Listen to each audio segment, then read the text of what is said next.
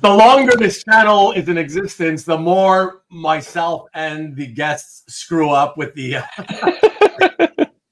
sorry, the muting, the non-mute. Oh, no, don't apologize. I probably do it more than anybody else, so that's fine, you know. How's it going, Carl? So happy to have you here, man. Thank you for having me. This is gonna be awesome. I'm looking forward to it. Awesome. Yeah, me too. I know we'll have some fun. So thank you again for agreeing to do this. It's really awesome of you. Yeah, I really appreciate it. My pleasure. Yeah, I thank you all for tuning in. I'm actually, I gotta say, and I don't mean this as a slight to Carl, but I'm actually surprised at the fact that there's almost a couple of dozen of you already here so early, because it usually takes a while for the trickle in to come. And also because I expected that a bunch of you, like you, Rickster, right here you are. Good evening to you. And perhaps Marcus. I don't know, is Marcus here yet? Yeah, there he is. Look at that. There's Marcus. Anyone get any Grummett? I did not. There was no Grummett.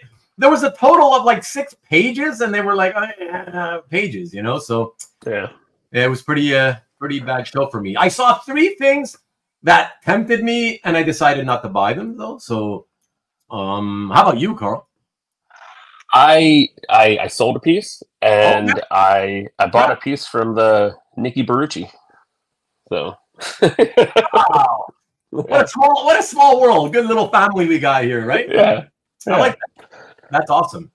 Yeah, what I was saying, everyone, was I'm surprised that there's like almost a couple dozen here, because usually you guys are listening to the post comic art live. What are they called? The recap. Yeah, the recap thing. So that's what usually happens. But anyways, thank you for being here right off the top of the hour. Really appreciate it. Let me check who else is here. Oh, look at that, our buddy. There he is. Oh, apparently, according to him, apparently he's only here for you, buddy. Oh man, thanks, Matt. I'm offended, Matt. I'm offended. But that's all right. That's all right. Happy Sunday to you, my lovely wife. Thank you as always. Appreciate you. #1 Marvel fan, always. Hey now. And my buddy, Jason Ladwig. What is up, sir? What is up after that shellacking you took from Ohio State today? How you feeling? Hopefully not too bad. Mr. Red Jack, good evening to you. Speaking of the 3 pieces that I saw that I was tempted to buy yesterday, 2 out of the 3 were pieces from Mr. Red Jack's gallery. And they were so dirt cheap. Mr. Red Jack, Brian, as my friend, I know this was the first time you've ever sold. And I just wanted to say, because I didn't have time to email you when this happened, I just want to say, if you ever, next time you decide to sell stuff, if you ever feel like, you know, you might want to run a few things by somebody with some sort of selling experience, you're welcome to reach out to me. You gave away some stuff this weekend, Brian, and I felt terrible. I was like feeling guilty. Part of the reason I didn't buy the pieces from you, Brian, is because I felt guilty. I was like, oh my God, if I buy them, I feel guilty not telling him that they're way too cheap. And that's really the main reasons I didn't buy them. And they ended up selling to other people. I don't know who, but whatever. But I wanted you to know that you ever want to run it by someone, I'm glad to give you my opinion as to what some of the stuff might be worth. But anyways, aim high and come down. Yeah. Yeah. But anyways, bonsoir, mon ami. Comment ça va, Dino? Ian Saint, hello. Lee, couldn't miss this one. I'll be in and out watching the Cal wrap up also. Okay, there you go. See, we get some guys doing the double duty, you know? Wow. Alberto, wow. Greetings. I figured you're probably doing double duty too, though. How are you, sir? Good to see you. CJ, what is up? Good to see you as always. And hello, Vivian. What is up, Karen? Good to see you. And hello to everybody, of course, as always. Hello to Carl and Vivian and who else? Good evening, everyone in the chat. Everyone, yes. There you go. One of our only 2 females we usually have here, so it's always a thrill to have her here. And the only other one of the 2 is my wife, who's not a collector in any way, shape, or form, and is only here to support me. So I really appreciate the female quotient here, you know. So thank you, ladies. I appreciate that. Of course, Jason, Southern Comic Geek. Hello, sir. I hope you had a fine weekend. John Brown, good evening to you. Detolf Madness. What's Detolf Madness, number 1 Marvel fan? The cases are they're from IKEA. They're called the Detolf cases. Oh. So it's the model of the case, which they are. Yeah, he's right. Okay, look at that. He must have them. Yeah, I mean they're like one of the best collector kind of cases that are out there. They used to be really affordable. Now they've kind of shut up. But oh, really? Luckily, I got those years ago. Yeah. And so, if am I looking at it correctly? Like, is it one big unit, or is it like you buy one square? They're all done. It's each square is one case. So each case has 4 shelves, just 1 shelf wide. So there's 8 here, 8 of them. Oh, so does that mean is each cube? Let's call it a cube. Is each cube stacked on top of the next one? There's a glass shelf. This is all one unit. Oh, so yeah, there's just 4 shelves in the case. Oh, so. Okay, that's really neat, man. Yeah. And is it all action figures? It's statues. It used to be all action figures. I've pared down, and now it's kind of like a mix of stuff. I have like the old Death of Superman, like the Super Nintendo cartridges in there, just kind of like switch up the display a little bit. So it's varied now. But yeah, switching it up is good. You know, it's like some collectors in the art sphere will get these. Well, you know, a lot of them actually get the IKEA style. I guess you could buy them in many places, but you know, we call them IKEA style, one size fits all sort of thing. So it's not the greatest thing, frames, but because they're simple, you just open it from the back really quickly, and then you can every now and then you rotate the art you want to show. Yeah, you know, and you swap them in and out, whatever, you know.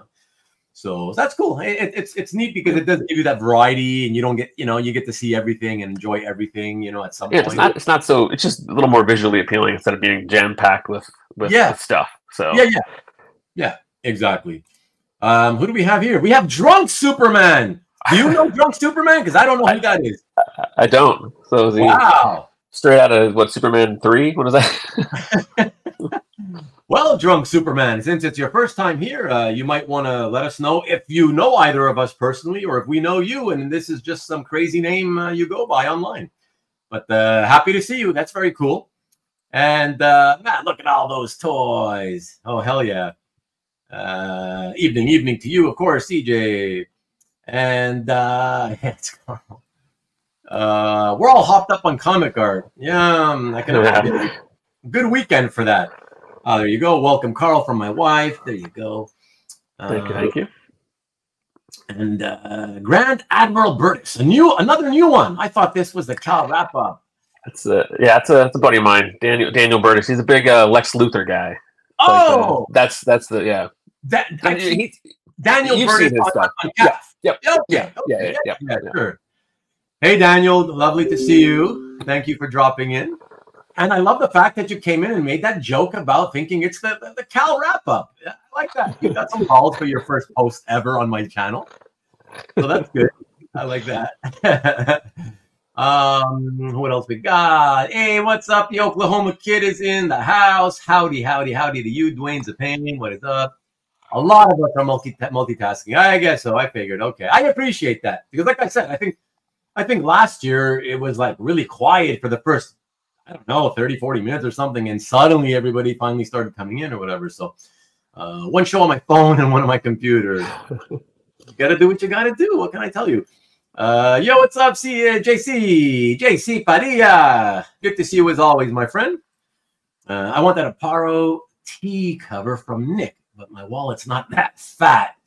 The tech cover, I guess, is what you're trying to say. Yeah, the detective piece. Yeah, my wallet's not that fat either, Lee. So we're in the same boat. Most of us can probably say the same thing about that cover. So Rickster, I tried sharing screens last year, but I'm better at single tasking. Wow.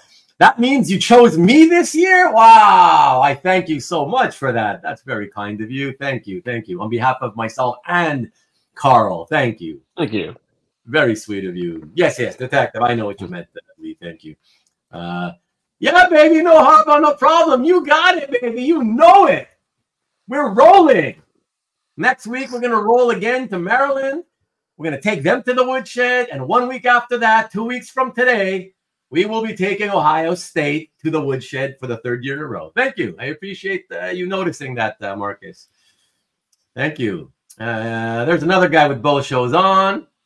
What you lacking? I'm a lot. I was talking about the Spartans, man. You know that. The Lions, what a game, baby. What a game. The Lions, what a game against the San Diego, Los Angeles Chargers. It's so weird to have to say Los Angeles Chargers, but what a game against the Chargers. So yeah, awesome is all I can say. That's right there, Jason. That right there is what Super Bowl teams are made of, right? That's the Super Bowl. Those are the kind of games Super Bowl teams win. So there we go. Marcus, yeah, you know what I was talking about. Red Jack pricing on the 300, a few things. I was like, oh my Lord, oh wow. He sold a lot of stuff, but yeah, when you mistakenly underprice stuff, that's what's going to happen. You're going to sell a lot. But anyways, I mean, I don't want you to feel bad, Brian.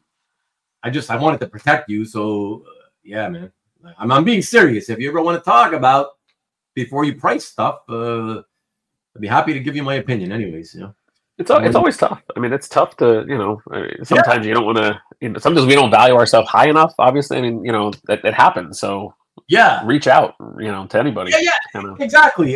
And especially for someone like Brian, who like he said, it was his first time. He's not typically the selling type. Yeah. You never see him sell stuff. So if you don't normally sell stuff, like, you might want to be looking for not to sound, but it's okay to not be as polite or friendly with your pricing starting out. I mean, have a price in mind. Yeah. Kind of throw a number out there, and then I mean, anybody looking at my stuff, I kind of always bake in some wiggle room. So happy to negotiate. Absolutely. Daniel's saying that you sent him a link to this. Yeah, he thought it was a link to a Lex Luthor page. Well, it's either that or some art I'm showing him, or so yeah. Rickster, if you were referring to wasn't that the one with the America versus the JSA? I think that's the one you're talking about.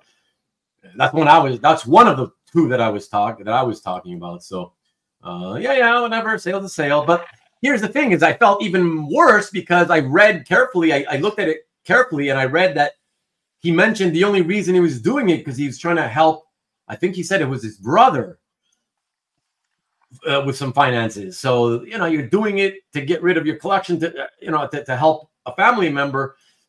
All the more reason to get that help if you need it, because it still would have sold. I'm telling you, if you priced it the way I would have told him to price it, it would have still have sold, and he would have gotten more money for his brother. So that's kind of what I'm getting at, So yeah, he's got a few. Okay. Oh my God, they're the way to go. So does Lee. See, I told you, it's like one of the the hot item to have as a collector. They work great. So yeah.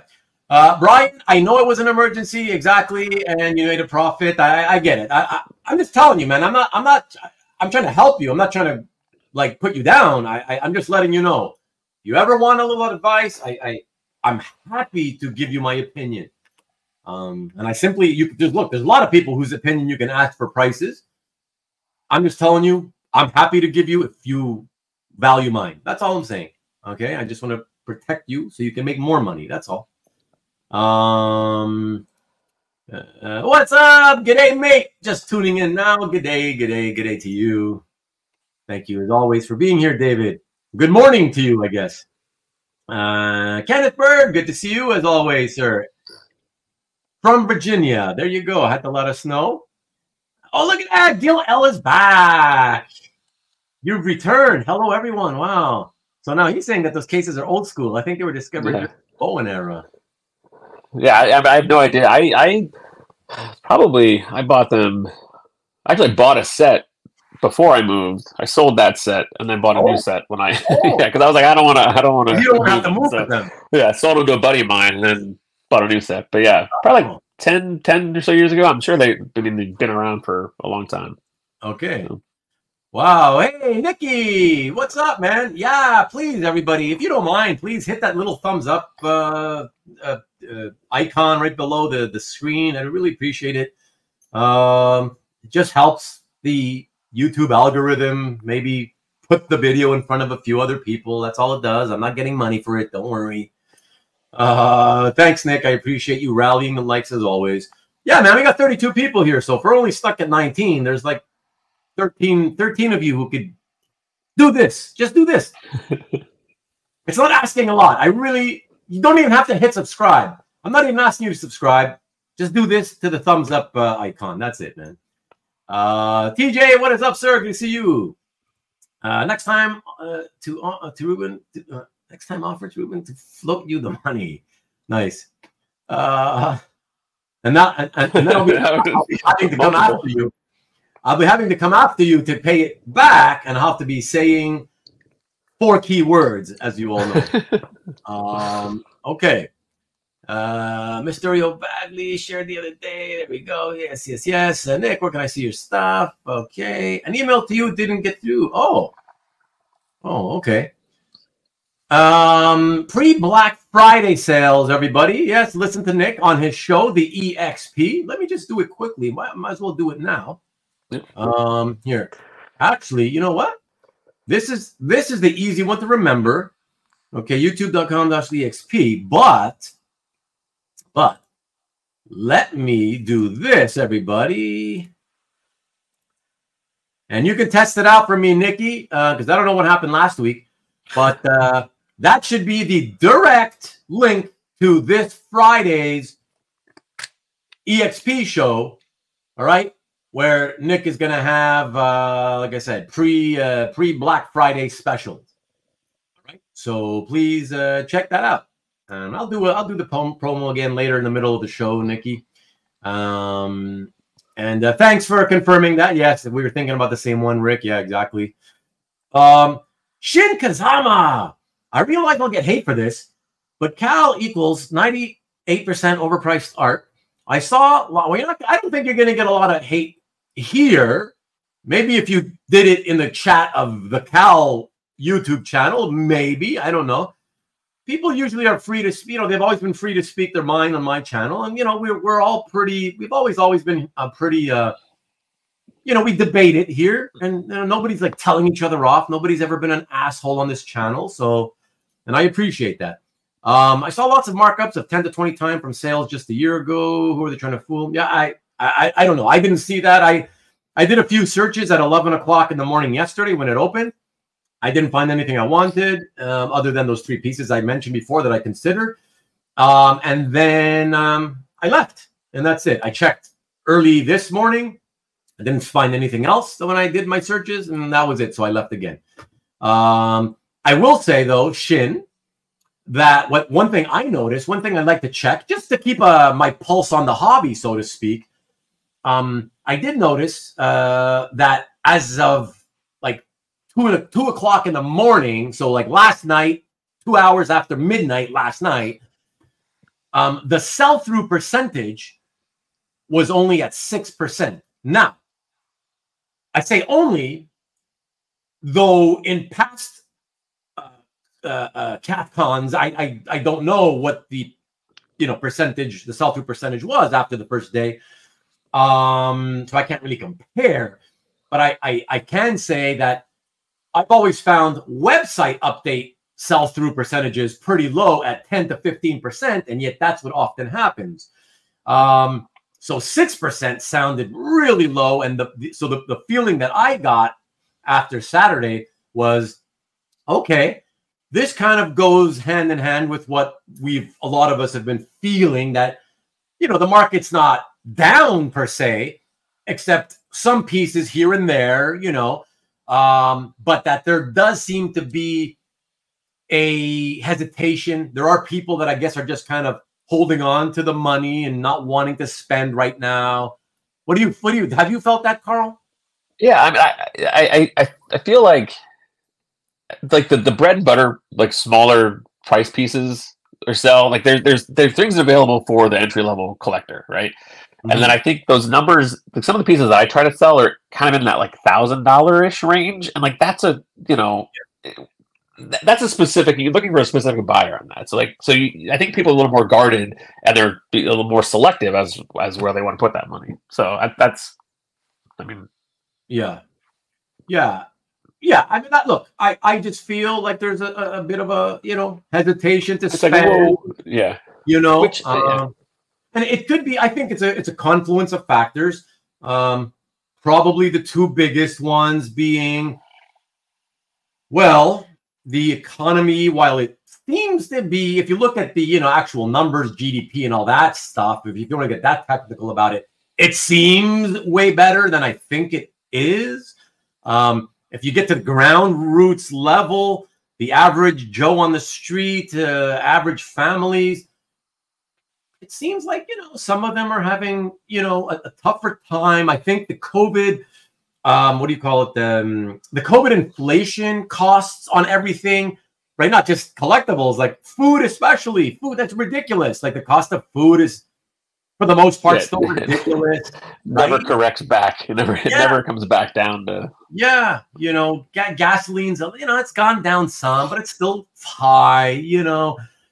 So yeah, costs of a lot of things are just way up, and all of this, this hobby is unnecessary. I mean, you can. There's a lot of people that can just take a step back, like I'm just going to take a break from collecting right now, and then come back to it when, Yeah, absolutely. I gotta feel like that's happening. So yeah, I believe so. Maki Poo Poo, what is up? Hello, sir. Good evening, Caesar. Good evening. Spend most of my money on next Friday's show. Nice. Hey, it's good. At least you found stuff, and you blew most of your money before CAF Live. Did you get anything at CAF Live? That's the question. Or did you spend all the money before you hit CAF Live on Saturday? But yeah, that's awesome. And who knows? Tune in this coming Friday. There might be even more stuff for you. But Daniel says, Michigan fan, this will be my only time tuning in. H. Oh, no, another guy from Ohio. He's an Ohio guy. There's a lot of collectors in Ohio. I have to say that, Daniel. And so, yeah, a lot of Ohioans have been here to hear me praise Michigan. So, it's all in good fun. It's all good love, But yeah, what can I say? We got to cheer for whoever we cheer for. My cat page. Okay, so honestly, the stream is a little more laid back. This stream a little more laid back and interactive. Thank you, Gil. Yes, the interactive part especially. It's what I love. I love to talk to all of you. I want it to feel like it's a bunch of us in a room, even though we can't hear those of you who are not in the studio, right? But that's what makes it most fun for me. That's what I love a lot. So it's most certainly more of a conversation. Yeah, exactly. Thank you, Carl. So thank you, Gil. I appreciate that, and I'm glad that you appreciate that. So yeah, thanks. But people will go back to look at Mr. Red Jack's booth first next time. That's for sure. Yes, that's for sure. Oh, that's what I got before. Previous point. Okay, I saw that. Look at the high-end stuff. The low-end stuff are bargains. That is true. That is very true. To everybody who's thinking that every Shin Kazama, I think he's referring to you. Let's see. What's up, Dad Evan? Happy holidays to you. Happy Diwali. And look at that. So I got Dan Evan. We got Caesar. We'll see who else might pop in. Mickey's probably listening but not typing anything yet. Next week, I might as well just tell you really quick, everybody, just because I'm very excited. I'm super excited to have Carl here and to get into the show and tell, but I'm also super excited to let you all know, and I want to say it now that there's still 29, 30 people before people start dropping off, because I usually wait until the end of the show to mention this.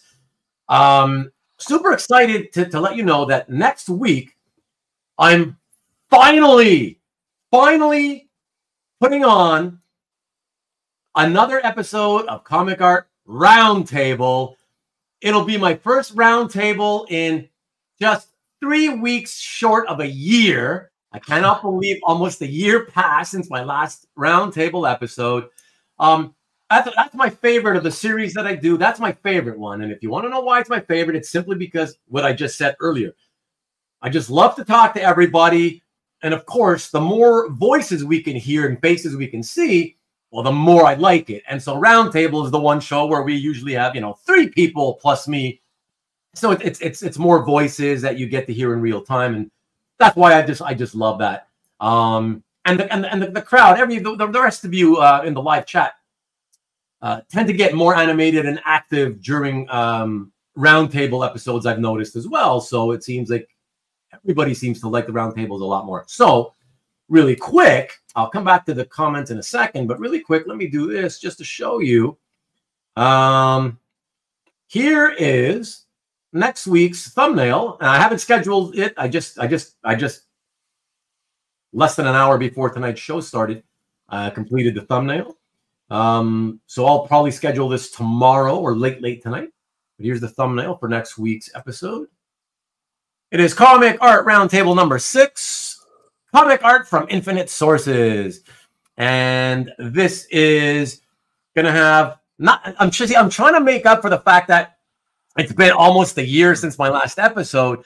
So rather than have only 3 guests, I have managed to corral 5 people to come in and spend time with me next week and spend time with all of us. So that'll be Cesar Alvarez. We got Scott Brown, Hoarder's Hide over there on the right. And then in the front row, left to right, we got Mickey Anamanthadu, Tony NYC. Well, that's his AKA, Tony Chavez Jr., and of course the aforementioned Dan Evan on the right. So looking really forward to seeing that. It'll be my first, as you guys know, that'll be the first time I ever have more than 3 people on the screen with me. So that should be a lot of fun and exciting. So I'm really looking forward to having all of you guests here, and hopefully a lot of you guys in the chat come back to tune in for that one. I think it's going to be a fun time. Okay, so before we get into the show and tell with Carl, let me just take one last look to see comments. I don't want to skip any that I don't have to. Let me see. Yeah, Gil, sometimes you need a quick buck. The way I look at it is that some of my artwork now is appreciated significantly, and I have a good steady income. There you go. So Dan's holding off. Look at that. There's, speaking of people, right? And what we were talking about earlier. He's holding off. Inflation caused a lot of pain for families. Also very selective. There you go. So that's it. So I know what's happening. You can feel it in the hobby, Lee says, sold a couple of items on CAF. This weekend, I'm assuming you meant. I have put out a couple of offers. Okay. That's cool. So you're still looking to buy, but also looking to sell. So you're swapping out anyways, right? So it's kind of like not new money going in. So that, which is what a lot of us do anyways, You can also negotiate and save when buying new art, and you get the money back somehow. Right. Believe me, I researched all the prices on each piece. Really? He's not doing well. Okay, and time may be shorter than I think. Oh man, I'm really sorry to hear that, especially with all the bad luck you've had with your mom. And thankfully she's doing much better now, but to now hear it's your brother that's got, yeah, I'm really sorry to hear that, man. But you're a tremendous person, I must say. You're a terrific human being to do that for your brother anyways. So yeah, man, my heart goes out to you and your family. Let me see. So Caesar's at 2 shows coming up. Hakes, Guice, Heritage, Urania. I know, man. You're right, but for years now, haven't we been able to say the same thing? There's always too many shows, it feels like to me. Right, Carl? I mean, yeah. I out of responsibility, I tune out most of them just because it's like I don't want to know. I get into enough trouble as it is. I don't need to keep looking for new avenues. Yeah. That's I get what you're saying. Absolutely. And listen, even me, I admit, when I'm in a sort of phase, which I kind of am in now, I spent a lot of money this calendar year, and so I'm kind of cash poor right now. And so I'm like, and that's also part of the reason I was like, okay, even as cheap as those pieces were that Brian had, I was like, you know what? I'll just let somebody else have them. Yeah, like I'm kind of like, yeah. The stuff you picked up though was the stuff that you've been waiting on too. You said, yeah, the stuff that I picked up finally popped up. Yeah, it was like I had said in the previous show, like the Tom Grummett floodgates opened up for the first time in years, right? And like all of a sudden, all these things that I had been waiting for years were coming up, one after another, after another, after another. Not only at auction, but at the same time as it was happening at auction, one after another. People came out of the blue. A couple of people reached out to me privately. I was like, "Oh, awesome!" But oh my god, what am I going to do here? It's like, yeah, it's always how it is. Yeah, that's exactly it. That's my point, right? It's just how it always goes, right? Like when you don't want it to be happening, that's when it all happens, right? And then wish it would happen, and this is nothing. It's nothing. Yeah. But yeah, now thankfully I'm grateful. I was cash flow positive and very cash flow rich at the time that the floodgates opened, but now I'm cash flow poor. so it's like, okay, I got and the way I am, I can't help myself. I'm very crafty in the way that I've always collected. Even when I'm cash flow poor, I have creative ways of using credit without paying, just to buy me enough time to maybe sell some art, right? Yeah. To pay for stuff, and right. So I'll buy art even with no money in the bank, right? Because I just know how to play around with the credit and not pay interest on it. It's a game. I mean, you got to play the game. I mean, I've been playing the game forever, and I don't mind telling you all that's the game I'm currently playing. I went cash flow basically poor, and stuff came up, and I bought a couple of things, and so now I'm cash flow negative, and I've got to find some, I got to sell some stuff. So that means I'm probably going to be doing a sales show in a couple of weeks, just to offer a few cheap, like low end art for people, just to see if I can raise some money, whatever, yeah. So that's like so we were talking before, like that's how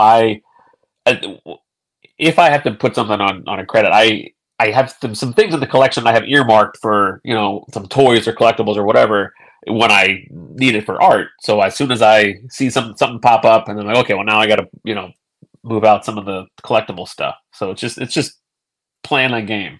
So yes, absolutely. Daniel says, I tuned out in Cal this go around. I bought something last 3 times, but this year I forgot conveniently. Yeah, man. I what I wanted to say earlier is I've done that too. When I felt like, sometimes I even do have the money sitting in the bank. I'm cash rich sometimes, and I'm just not in the mood to spend or to be tempted to spend on stuff that unless it's something I really, really want. And sometimes it's hard to beat that temptation. And so the best way I found, if I don't want to be spending money, is I just tune out. So I tuned out to several heritage auctions this calendar year alone. And I don't talk about the Wednesday ones. I've actually tuned out most of the Wednesday ones this year, but I've tuned out of at least 3 of the big ones this calendar year, because I just didn't want to spend. With CAF, like the show this weekend, I only looked. I had my keyword searches, and I figured if it wasn't something that was within those that I've already identified as things that I want, then I didn't really need to browse any further. So, and fortunately, Nick had a Capullo page that I picked up, but yeah, so they're just looking for just those specific wants, and then that was it. Exactly, and that's kind of what I was saying, in the sense that what I would do is I would check. Okay, is there anything good from Tom Grummett? Right, that's my main focus. And if there's nothing, I'm like, you know what? I'm not even going to look at what else they have. I'm just going to sit this one out. No need to browse. Yeah. Right. No need to browse. And that's it. It'll go by. I won't notice it. I won't feel it. And that's it. And it feels good when life will go on and things are good. Yeah. Things are great. I still have the money in the bank. Nothing happened. Everything's all right, you know? So then, link to Mr. Redjack. What are you referring to? Do you mean his Comic Art Live thing? Because that's what we're talking about. We're talking about he was selling stuff at the Comic Art Live, the convention on CAF this weekend. So that's what we're talking about. Hey, there he is, Mickey. I sold a few pieces at CAF Live. Congratulations, and made one medium range purchase. Excellent. It's all turnover. It's good, you know. And look at that. Karen's being nice to everybody. Hello to Daniel. What else we got? Lee says, I think I just spent over what I sold. Well, it's almost a wash. That's close enough. That's not too bad. Couldn't pass it up. Well, that's important too. Carl knows the piece. Ooh. Simon discounted it.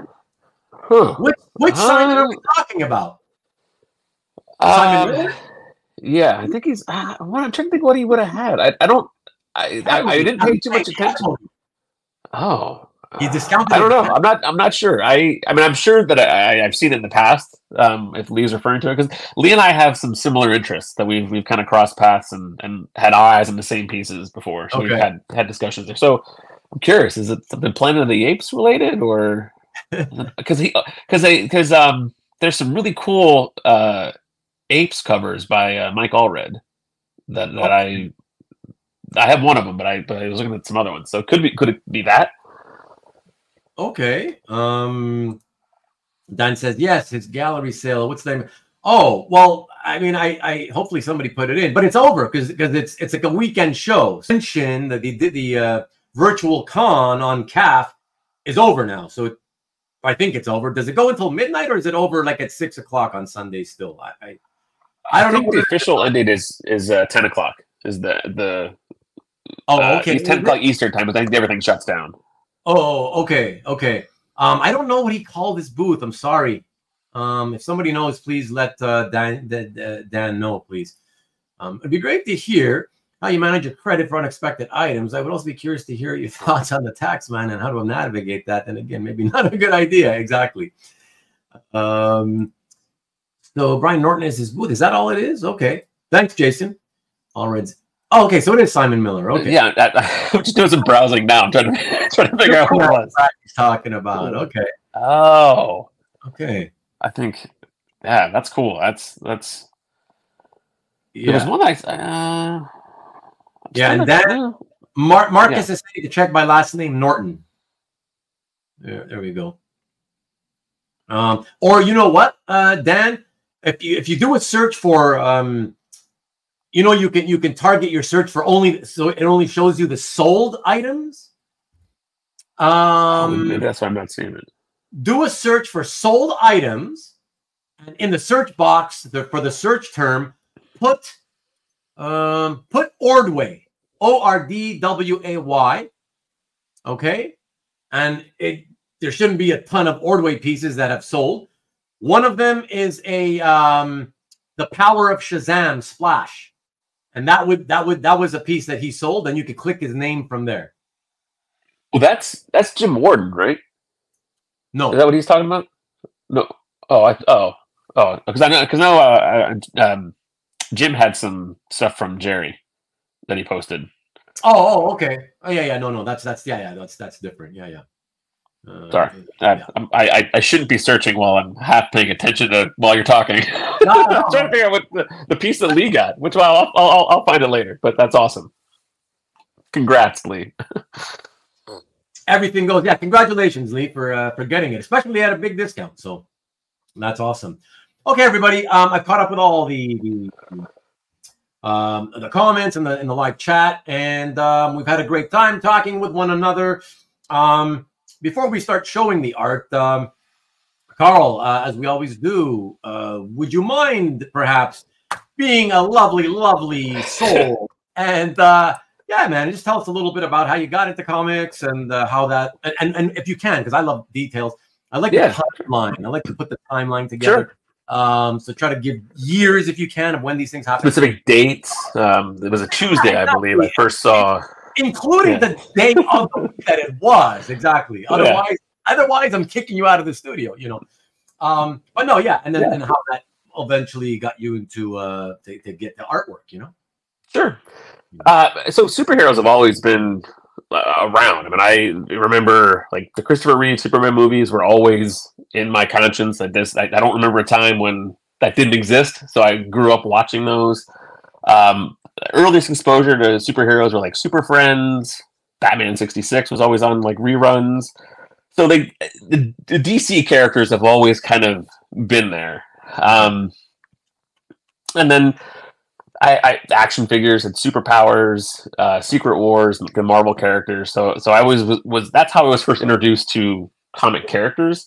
As far as comics themselves, I have two older brothers, and we always had some comics around, but nothing that I really picked out or gravitated towards. They were just around. I just remember them being, there. But it wasn't until I was in my teens that when it was the death of Superman. Really, was the first time that I thought, oh, this is something I need to like read these. I want to find out. It was the news. I missed when it first started. It was when the news was actually when I found out about it. So I was able to get Superman 75, and then I went back. Hold on. Yeah, so you mean you heard about it through the mainstream news? Yeah. So like, okay. That wasn't the first time I started buying weekly comics. I remember some things were like the Batman '89 movie adaptation Jerry Ordway did. Yeah. Oh, beautiful. I remember reading that off the newsstand at a bookstore in a mall off of a rack. When my parents were shopping or whatever, and I was just in the bookstore just reading it. Yeah, I didn't buy it. Yeah.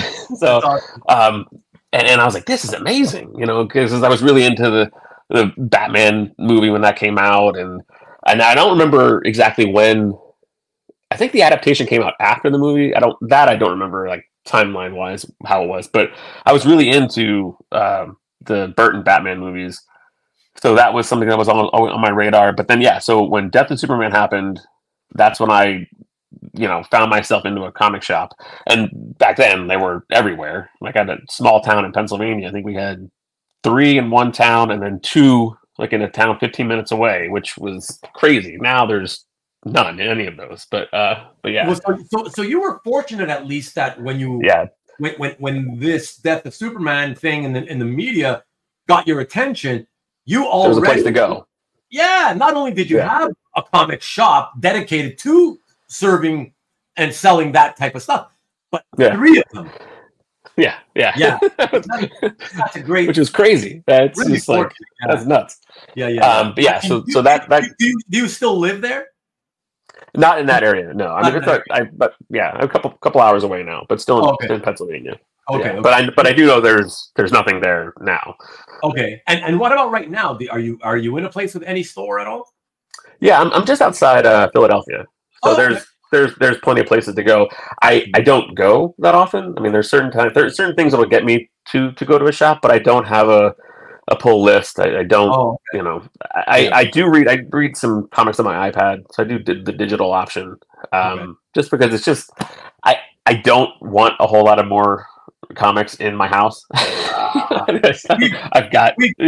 We've talked about this on several episodes here. Yeah. I'm in that same place as you are, except I'm behind because I'm so old school.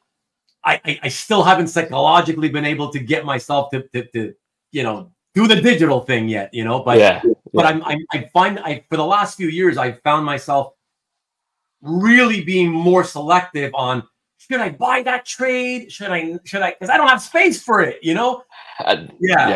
I'll still go back and buy some collected editions, like some hardcover books or whatever of a story that I really like. But I do the DC online subscription for the digital comics, which I like because it has all the old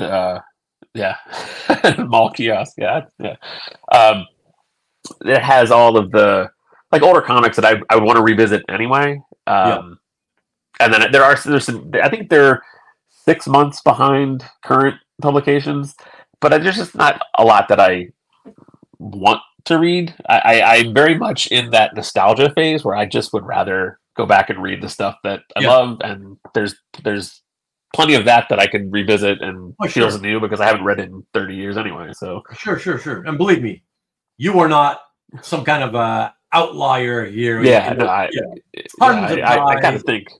Yeah, tons of readers like people who were readers, let's say when they were kids, and who stopped reading and collecting at a certain point, and are now in their 40s and beyond. Tons of us are exactly like you, where it's just easier to like go back and read the stuff that I know I'm going to like because I read them back then and I remember liking it. Just read it again. Rather than take a chance on this, newer stuff. Whatever. Yeah. So that got me in, and then I was hooked, and then that kind of snowballed into other aspects of the DC universe, like Nightfall, Batman. The Return of Superman led right into the introduction of Kyle Rayner, so I was kind of on Green Lantern for a while.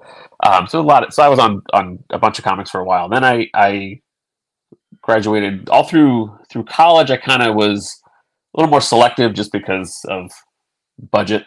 After college, kind of fell off because got a job, had no money, had to pay rent, and then I was out of comics for a long time. And it was the new 52 announcement, but specifically Greg Capullo on Batman. Yeah, that was because I was a fan of Capullo when he was on X-Force, and then he moved over to Spawn. So I didn't start. I read some of Spawn, but I moved over when Capullo took over. So it wasn't like I was never really like a McFarlane. I had nothing against, but it's just I wasn't reading that Spider-Man at the time. But yeah, so I kind of followed Capullo's career over there, and then that's what got me back in, and I was reading comics for a while, and then I fell off again. So let me take you back real quick. Superman 75. When that happened, how old were you? I was at that magic age of like 12, 13, 14, somewhere. Math is hard. I don't somewhere right in that 1992. So so it was like, I think I was 13 and then 14 in 93. So I was like the perfect age to just eat that up and be, completely enamored by everything that was going on. So it's exactly what Matt, had been saying when we did our Superman show a year ago, right? Because he's, you guys are around the same age, and so is Jason. Bill's a little bit older, but still, you guys were at that, what I call that perfect age. Like I started collecting reading at 12. To me, I thought that was perfect, But what I wanted to know though is when you did the Superman 75 thing, where did it go from there? Like how much did that sort of rope you in terms of monthly or actually weekly, because there was 4 titles for Superman. But getting completely the whole story is okay. And for how long did you continue that? How long did you stick with all that craziness in the whole Superman universe?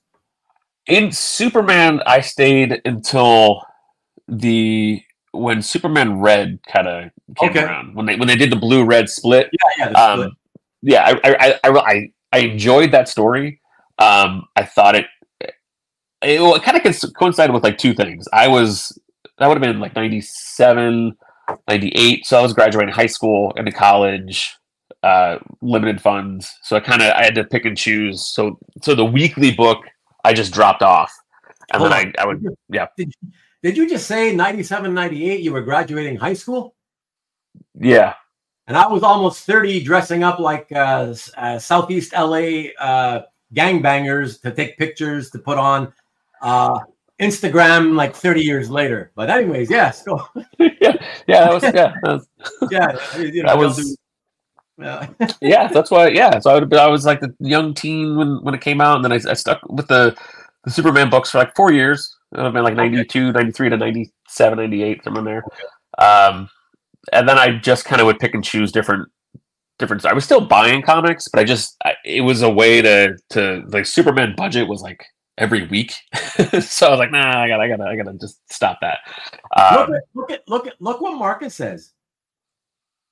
Did you stay until the triangles left? No, because that was actually.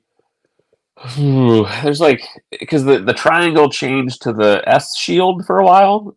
It was no longer the triangle, so there's a whole debate on when the triangle era ended.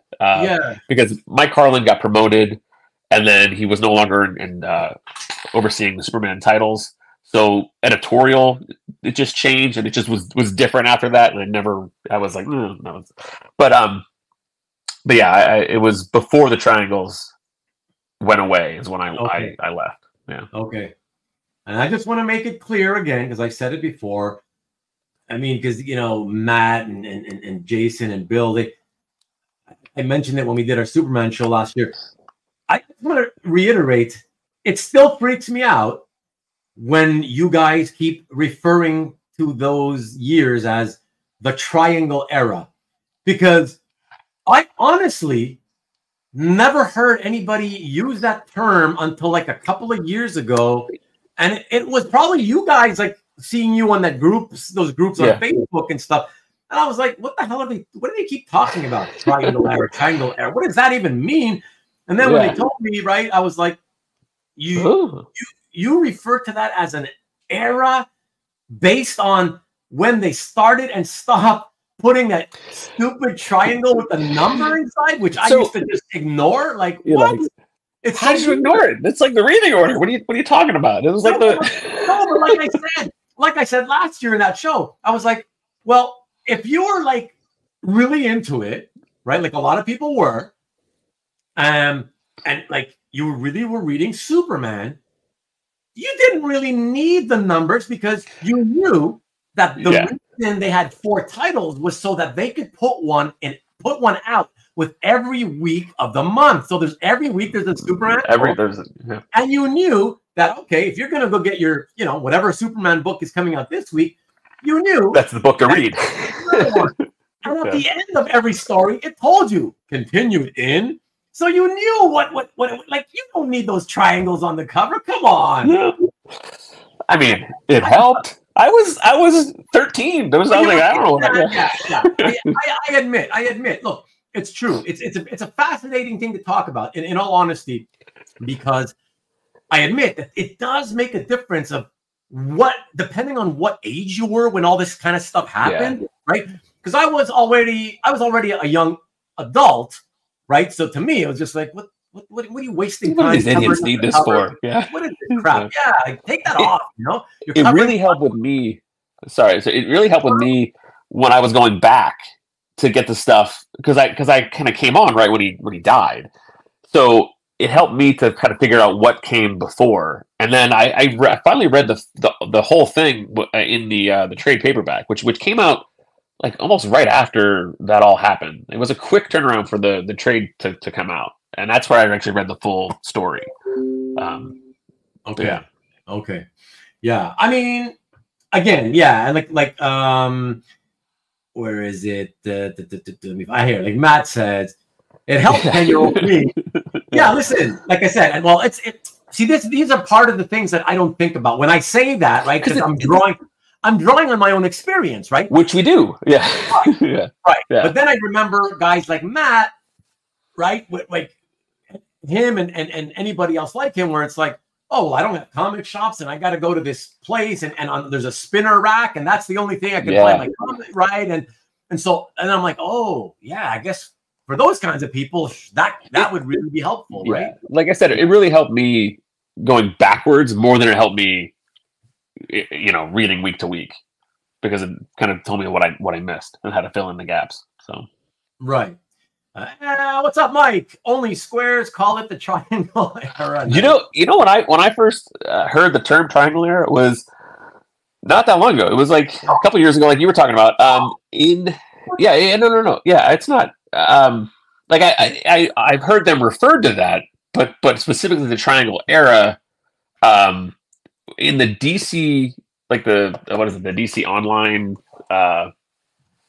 subscription, they have a reading order, and it was labeled as Superman the Triangle Era. Was the first time that I had seen it officially called that.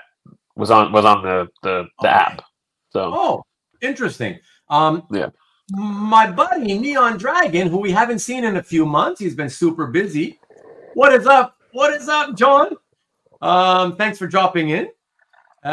He wants to know what attracts you to Superman over all other superheroes. So, you know what it really is? It's that window of stories. It's not necessarily that I love Superman overall. I just love the death and return of Superman overall. You know, so it's not. I like all kinds of stories. It's just and characters, but it's just that era specifically because it captured my attention. That's why that's the focus of a lot of what I collect.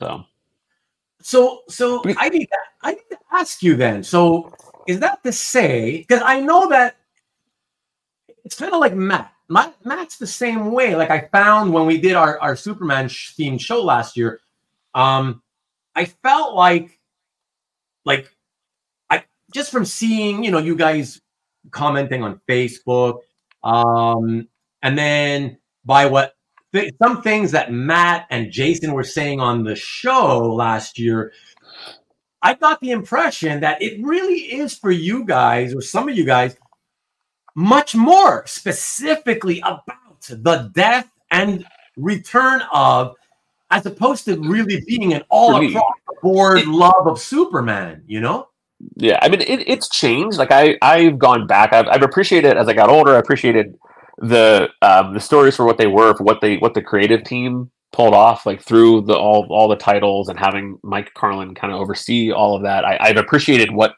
they did and the stories they told. So I went back and I read Man of Steel stuff, and then all the way through like the official Triangle era. Right. But yeah, so but I enjoy Superman. But it's not like that's the focus of what or my favorite character, because what kind of segued into other. So 1993 was also now that we're in the 60th anniversary of like Spider-Man and X-Men. That was the 30th anniversary of Spider-Man and X-Men. So they had, the X-Men was the Fatal Attraction storyline with like Romita Jr. and some of those guys like that. I really like that story too. That's what meant. But it's just when it came time to start collecting, I knew my collector brain would want to try to have a set of something, but I didn't know what that set would be. But collecting X-Men art, it was too. I couldn't wrap my head around how to properly represent that era in my collection. I mean, it's financially for me like impossible with like Jim Lee, his stuff. That stuff's crazy. Right. Superman, that was much more manageable for my collector brain to kind of tackle. So I still like that stuff, but it's just not what I focus on. I got you. Good evening, Mikhail. What is up, sir? I hope you had a fun time at Comic Art Live this weekend. Lovely to see you. It's all good. It all makes sense. I've noticed that over the years that with Superman, like I would follow Superman art and see how it does, and I tend to follow Superman art from, I would say, like when it comes to like covers and splashes, I will follow them when they come like on the market from like the late 70s onwards is what I kind of like to look at, But when we talk about reading, my favorite era, if you will, is what I called always the post-crisis era. So, that's what I mean. Mike Carlin has said before. Over from there onward, that's when it's the same story. It's the same story into the Triangle era, and Carlin has said that if he thought of the idea sooner, he would have done it sooner. So it's not like as soon as that showed up, that was the beginning of anything. It just happened to show up on an issue, and then moving forward. But yeah, but that all is one narrative, and that's, to me, is like the greatest Superman era of stories, just because it felt like Metropolis was alive. I mean, it was more like who was in Metropolis, not just about Superman, the supporting cast. Yeah, because it was just it's like the way, I don't know if you're familiar with it at all, but people will know what I'm talking about. It's the way that, like, when if anybody read Miller's first Daredevil run, and he made New York City feel like it came alive. Like New York City was a character unto itself, so to speak. So Metropolis became kind of its own thing, you know. Yeah, I mean, supporting characters. You learn to love all those supporting Bibbo. Who doesn't love Bibbo? You know what I mean? Yeah. Right? The whole Cat Grant thing. And, you know, yeah, it's just like this whole... The Superman universe became interesting as a whole, I think, for the first time in history. Because before Crisis, it wasn't... Like, I was a fan of the character because of the movies, right? Because of the Christopher Reeve movies. But reading them, I was always kind of like... it was just like... This guy had been around for 50 years at the time when I was a kid. And in 50 years, they could not have thought up of a single villain that could actually compete with him. Like, you know what I mean? Like it was always these Joker loser characters they would come up with. It's like, what? So it doesn't make you want to read it. It's so ridiculous, you know? And then finally they started, Byrne comes in and okay, here we go. This is great. And it's an easy starting point. I mean, you could start there and then just keep going. So that always helps too. I mean, it's you know, in all that history of a character, if you can pinpoint, like, okay, just start reading here and then enjoy it. And that's so that works. Yeah, exactly. What's up, Matt? Good to see you, sir. And did we already talk about Action 583 and Superman 423? We did not. We are not going to talk about that. We got to get that into the art now. But we do know, Mikhail, that you have some art from that particular story. So everybody, please go to Mikhail's calf gallery and check out the art from that story. It's really awesome. There's a little plug. There you go, Mikhail. If X-Men had triangles, I would have gotten into it. I'm sure. Jim Lee stuff, super expensive. Yeah. Again, but it's funny though that you know you say that stuff like was expensive, right, Carl? But by the other token, you can also say, well, Superman and art in general is way more affordable than other characters, right? But for you and people like you who want to go for the specific Death Return era, well, now it's like you might as well be talking about Jim Lee kind of prices, right? That's true. So, but the way that I kind of along those lines, I would have to get like a Jim Lee piece for what X-Men story would I, you know, the original, like the, you know, I wouldn't know. I mean, it'd be hard to for my brain to wrap around how to put together a collection that properly represented that story or era. And it just happens to be that Superman was easier, not cheap, but easier for me to say. I can get to a point where I can say, oh, you know what, I'm happy now. I've got my kind of representations from each of the artists, and I'm good, because it's important to kind of have this point where you're like, okay, this is my goal. I'm good. Let's try to get there. Yeah. So I get it. I get it, even though I don't follow it myself, but I get it. Right. I'm not saying I am, you know, but that's an easier way to say, if I get to that point, I could probably be happy.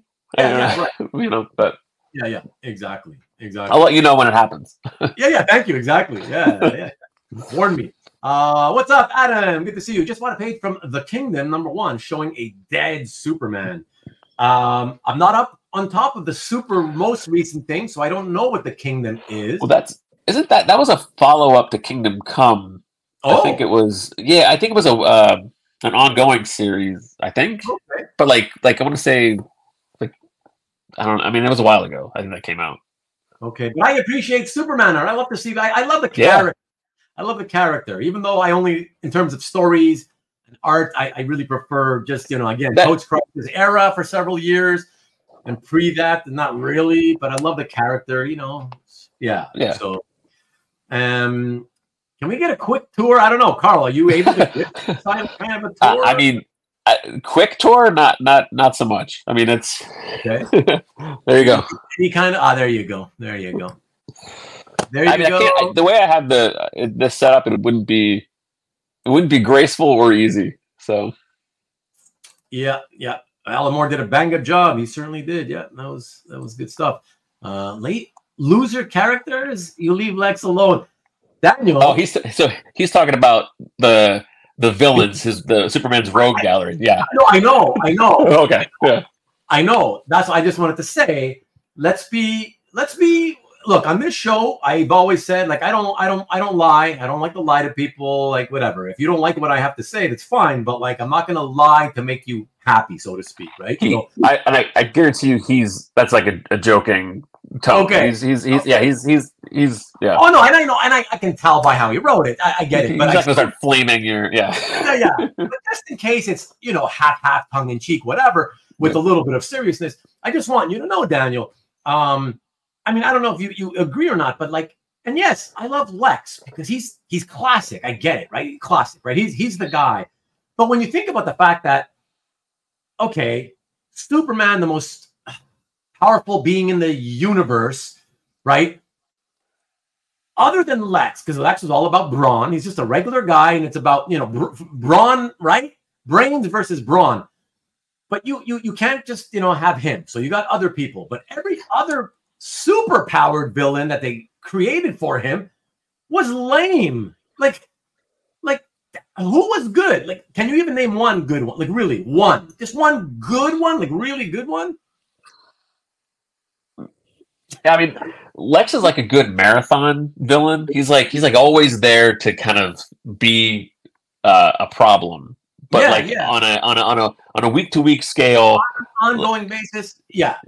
I get it. No, I love, you know, you always have that Lex from beginning, you know, from when he was first created. You know, it's great that they had that one guy coming all the way through all these decades later. But I mean, everybody else, you always like Terra Man. You know what I mean? Like, really? Like that's who you, come on, man. So that's a problem. I really believe that's why Superman, other than in the Golden Age, sold poorly throughout the 60s, 70s, 80s until, you know, the Crisis era. It sold poorly because people were, you know, the readers were getting older. They went from being 6 to 8 years old to like 17 and 18 years old.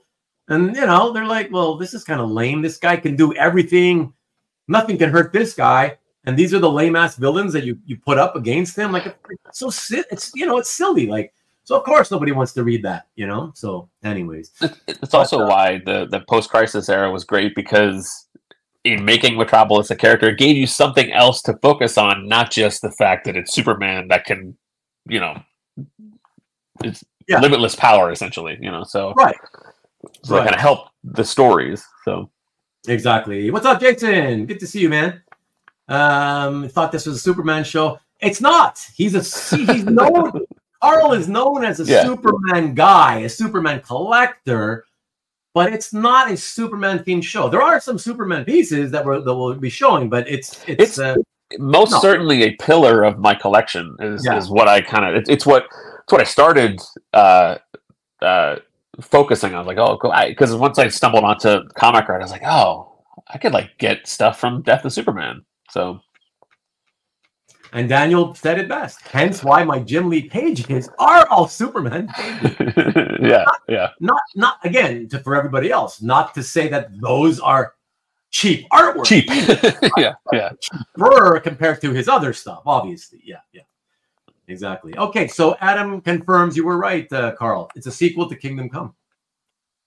Okay. Nice. You always have to come up with sequels to things that were good and were left alone, and decades later, oh, let's kind of Watchmen, Kingdom Come, Marvels. Like, why? Dark Knight. Why? Just leave it as it is, you know? Whatever. It was Magog. Magog. Yeah. Magog going through time. Yeah, killing Superman. Oh, that's right.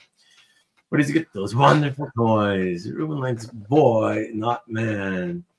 Nice. I do love them both, Mikhail. That's not true. That's not true. It's just the man from the era that I like, which is basically the similar eras to what Carl likes. They didn't really over the years come up too often, and then when they started coming up here and there, they got too expensive. I don't have any Death of Superman art or Return or any of those follow-up series, because by the time I sort of wanted to get it, the prices were already too high. I don't want to pay that, Yeah, Parasite. I'm happy you guys are going to say that, but let's be honest. Pre-Crisis, he was lame. Remember how he looked? It was just this. It looked like this guy in a regular muscular guy in a purple painted jumpsuit or whatever. Right? He looked like a regular man. Regular muscular guy at a gym, purple. So that was kind of lame too. I feel like Parasite became really cool when I don't know when it was that they did it. When was that change when he became more monstrous and in the 90s? It was it was because he was introduced as kind of like a more like humanoid type form. Brainiac. And then I think he like absorbed. Is it when he absorbed? I think so when Superman like really bulked up in like that one story after he returned, when his powers were kind of like overpowered. Oh, yeah. Parasite, I think he siphoned off all that power, and that's when he then became that kind of more monstrous form. Yeah. Oh, yeah, nice. Oh, so that would have been like 93, 94. It was like soon after he returned. He had that. Right. So that monstrous form happened because of initially siphoning Superman's power? Yeah. Because when Superman returned, he was overpowered, and then he kept he was storing more and more energy, and he wasn't exerting any of it. So he kept storing it. That's when he those really bulky, monstrous storyline where he looks like really kind of huge body, tiny head. Yeah. So then he's that form, and then Parasite took care of that. Yeah. And then he remained. Yeah. I like him certainly post-Crisis. I like Parasite. Yeah. But I thought pre-Crisis. Yeah, I thought he was just another lame-o, Brainiac is cool. One of the rare cooler ones. It depends what version. But Cyborg Superman, one of my favorites. Deathstroke, everybody, I've mentioned it a bunch of times. Deathstroke is sort of my favorite DC villain, sort of a ground-level DC, since he's not really super-powered. Cyborg Superman, sort of my favorite DC villain. Love that guy. He's amazing. Super-powered. I love it. It just reminds me so much of like T2, right? The T2 aspect of, right? That movie. And I've said it a million times. If they would just take Superman for the movies, the next time they do a movie, make that guy the villain. I could just see the posters. I mean, the potential to do, the coolest posters. And just, it would be so easy to do, like in terms of digitally and, however you're going to do it with digital or real effects. I mean, it would be so simple to do the costume. I think it would look killer. Oh, man. Yeah. Having those two guys go at it against each other, right? Like, who doesn't love these sort of, you're the negative version of yourself. You're fighting the negative version of your, I mean, I know that's supposed to be Bizarro, Yeah. Bizarro is more like stupid and lame, but like Cyborg Superman, right? The evil version of yourself. I mean, that's what they should do for a Superman movie, man. That's don't get how military trainer Superman doesn't beat him. General Zod doesn't beat him much. I don't even want to get into that. That's kind of part of the problem, Yeah, Mongol was great. DC Stags. Yeah, no, isn't DC's Thanos Darkseid? That's how I've always felt. Gangbuster was the best Superman. I don't remember details of the stories, but I do remember loving those days of Gangbuster being around and Guardian being in the comics.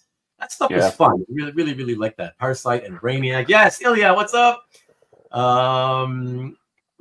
Superman is the chosen one. The Gary Frank issues revived the Chris Reed nostalgia. Did they? Because I never read those. That's kind of interesting.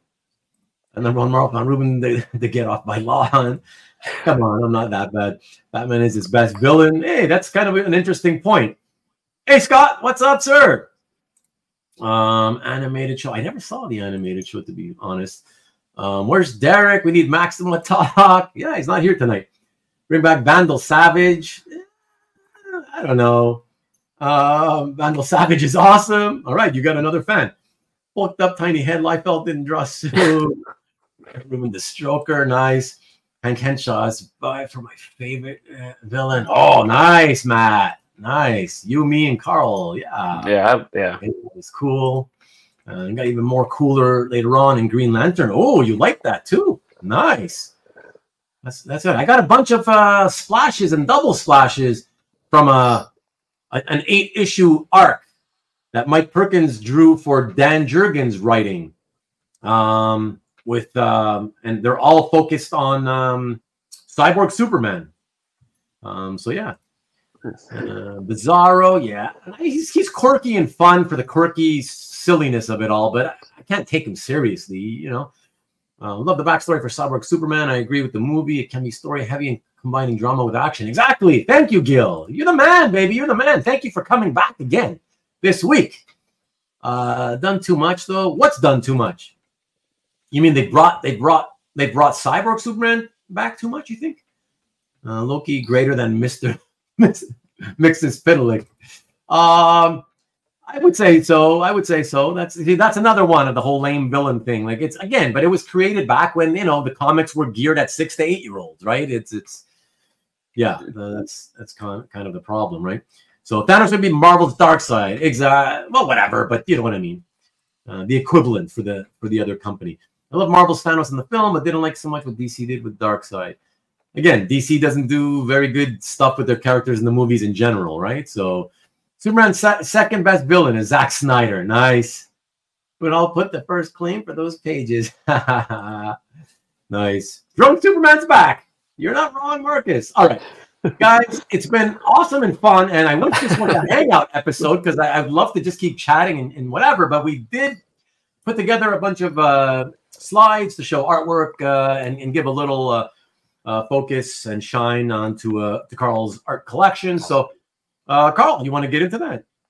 Sure. Let's do it. All right, let's do it, everybody. So, and thank you, everybody, by the way, for tuning in. Let me just quickly, before I show the first piece, if I may, enjoying the show? Clicking the thumbs up icon would be appreciated. As you see, it's scrolling on the ticker below. See? Right. I mean, how do you do that? Here he goes. Look at this. Slowly going. Yeah, everybody, in all seriousness, if you don't mind, it would be awesome if you could hit the like. I know we have about the last I checked was 36 likes. So if any of you who haven't done so yet, I think 37.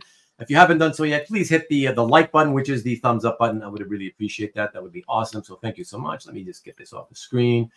There we go. And oh, you know what? And I was gonna say, hold on. Since we're only gonna start the showing the art right now, why don't I just quickly, since we're pretty much at the halfway point anyways, let's show Nikki B and remind everybody to please everyone, Nick Barucci, who you may know from such programs as, no, just joking, from the EXP here on YouTube, youtube.com/the-EXP. And this is what he looks like. You all know what he looks like. Here we go. Let's just show it just in case. Okay, there you go. That a beautiful. He reminds you of Dracula, you know. But there you go, Marcus. That one's for you, baby. Here we go. We have another one to show you. There you go. You see, not much difference. So every Friday at 7 p.m. Eastern, 4 o'clock Pacific, here on this channel right here, youtube.com/the-EXP. You can buy or claim, if you will, original art from Nick. Oftentimes they are very affordable, entry-level type pieces, but sometimes higher end stuff as well. So it's a good eclectic mix most of the time. And this week, as Nick mentioned earlier in the show when he dropped in at the beginning, he is having a pre-Black Friday sale. So that's very, I guess, what we could call intrigue, if you will. I don't know. Obviously he hasn't given details as to what that's going to entail, but the intrigue should be enough for you to go check it out on Friday. That's this Friday. And his show is on every Friday, but here, let me one more time do this. That should be the link to this Friday show, so you can bookmark it in case you don't want to subscribe. But do subscribe if you want to, please. And yeah. Oh, he's gonna. Oh, look at that. He's telling us some of the details. Some of the pages will be at $25 to $50. So that's really, really entry level. So that's really awesome. Okay. So really, really good. That's good. Yeah, so everybody go check out Nick's show this coming Friday at 7 p.m. Eastern, 4 o'clock Pacific, and see what he's got for $25 to $50. Plus, I'm assuming he's going to have the usual selection of, $100 to $500 stuff. Yeah, so check it out, please. Okay. I scanned the comments. I see it's all jokes for the last little while, so I think we're good to go. Thank you, the rest of you, everybody, for tuning in tonight. Nice crowd tonight, 39 people so far, a little over three dozen. So thank you very much. I really appreciate it. The most people I've seen tonight so far. So I want to do this one last thing.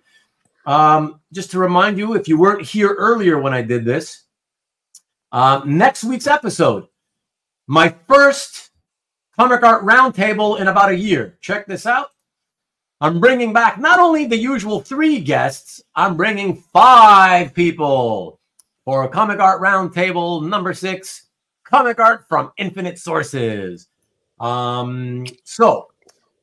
leave the intrigue there. We're gonna basically talk about all the different variety of sources where you can acquire comic art from, and I guess we're all gonna just shoot the shit about what some of our favorite sources are and our least favorite sources to acquire art from. So should be a lot of fun. If for no other reason that there's going to be so many of us in the studio, along with the participation of the rest of you guys in the chat. So I'm really looking forward to that. All right. So everybody, if that is it, last time checking out the comments, Nikki says the higher pieces. So even the higher pieces will also be discounted on Nick's show. Awesome, Nick. EXP Jersey Shore. Okay, always joking. And that photo says, "Get off my lawn."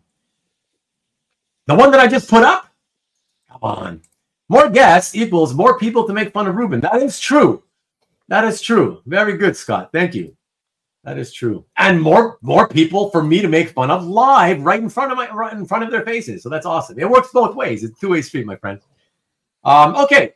Let's get into this, everyone. Let's check out the artwork, shall we? And we are going to start this evening's show and tell by showing, of course, what can it be? It is going to be a Superman piece. I just wanted to warn you, though, all.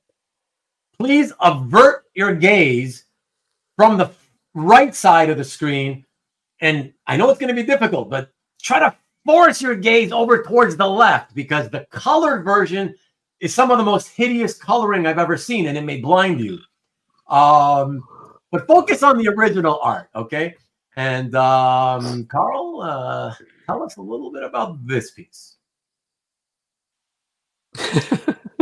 That era of coloring, yeah, it's like when they first started doing the digital separation, and yeah. So this is from the Trial of Superman, and it was the first time after Return where all of the characters from Return were featured. All the replacement Superman were featured in its storyline, and this is when Hank Henshaw single-handedly takes out all of the replacements, including Supergirl. So there's Superboy, Steel, Eradicator, and Supergirl. So Right. This is So he was like the main villain of that story, and they were kind of coming to Superman's aid to rescue him, and then Hank Henshaw finds them and takes them out. So right. It's awesome. Like when you see in the last panel. I mean, in the second to last panel. I mean, come on, grabbing them by the head, smashing their heads together to knock them out. Like, come on, that's crazy, right? And the last panel is the cover image of that issue of him hoisting up Steel and Superboy. Yeah, that's right. Yeah. That's cover image. Yeah, cool. I just found this one randomly. Actually, I think it was NSN. I think that's where I bought it from. I saw it and I was like, oh man, that's like got all the guys that I want on it, and it was a good representation of Hank Henshaw when he was in his red and black. Interesting that you call it the red and black costume, Carl, because I have always thought of it as the orange costume. I always call it him in his orange metallic costume. I've never seen it as red. It always seems orange to me. Yeah, he was in Superman Doomsday Hunter Prey. He like got it from one of Darkseid's like I read Hunter Prey. Troopers. Was that the first time that he puts that on? Yeah, it is. Okay. Okay. Yeah, I read it, but I don't remember the details. Yeah. I got like terrible memory for that kind of stuff, But okay, and let me just ask you quickly, how do you feel about that costume? Like, I like it. Okay. It's not my favorite look of his because I love the classic kind of look of he looks like Superman. He's an evil version of Superman. Right. But I like that version because it was in that era that I liked. Right. I'm glad they went back to it. Went back to the classic later. Yeah. But when I was putting together a collection, I was like, oh, that'd be cool to have something with that look specifically on it. So, yeah. I get it. Marcus says you may have a statue of it. I don't think they made one. Okay. It wasn't along for that long, but I mean, I don't think so. But okay. Yeah, I've got a few pages from the Electric Blue Superman era that have that version of Cyborg Superman. Yeah. I mean, I love the Electric Blue costume. I've always loved that costume. It's a great design. Such a beautiful it's just design. Such a cool looking. Yeah. Beautiful design. And so I love those pages just for that. Of course, they're by Grummett. Big shock, right? Yeah. But I've never put them in my gallery. Eventually, I'll have to get to it. But no, it's fun. Okay, cool. All right, so let us go to the next piece, everybody. And for that, we go to commissions. Yeah. So I figured I made 20 slides like I typically make for most, but I thought, hey, this way I can get a couple. I get a couple extras, whatever. I love Especially since there's no way for me to put the color version since there aren't any color versions, Correct. Yeah. There's yeah. And actually, it's great that you chose those because they exist for the same reason. So my main goal when I first started, outside of publish stuff, it was just like if I could just get a commission of the goal started as each of the characters from those stories, the Death and Return by their the artists on the books at the time. So I did the Superboy with the memorial statue because I like the joyful nature of Superboy, and then it places him against the memorial statue of Superman. So like there's a serious, Superman died, that happened, but then Superboy kind of comes on the scene and is just a different take on Superman, obviously. So it's just that more youthful energy, but to have them put together next to the statue, I thought was a cool idea.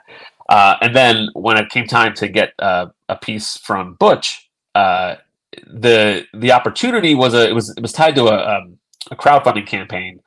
And you could get up to 2 characters on the piece, but I really only wanted Eradicator. But I thought, well, what if I say, okay, about Eradicator, and then throw in the statue as well, because then it also differentiates the serious nature of Eradicator against the joyful, youthful nature of Superboy.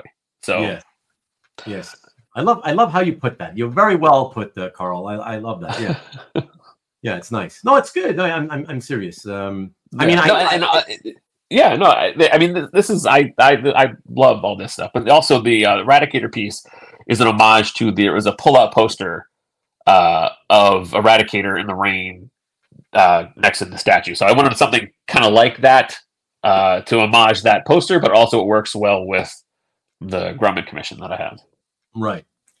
Yeah, and yeah, I just also wanted to say, Matt, that I have been a big fan of Butch's since 1982, 83.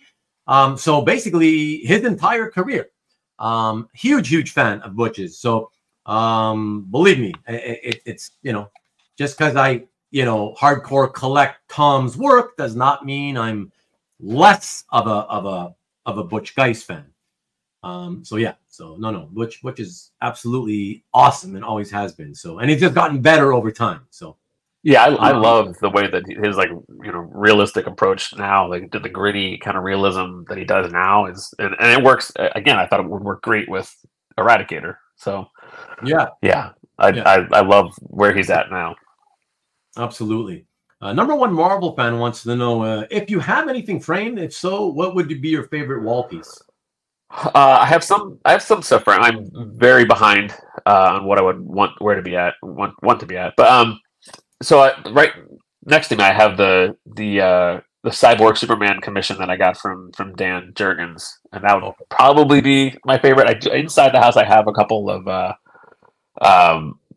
Capullo Batman pages I have framed.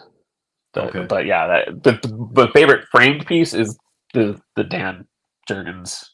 Okay. Are you able to point us and see it by any angle, or not? I'll do this. I'll just take it off the wall. Ah, look at that! Awesome. Hold on, let me make you bigger so everybody can see it better. Try to angle it here, but there you go. Cool. Yeah. I'm glad we're doing this because I chose to leave this piece out of tonight's show.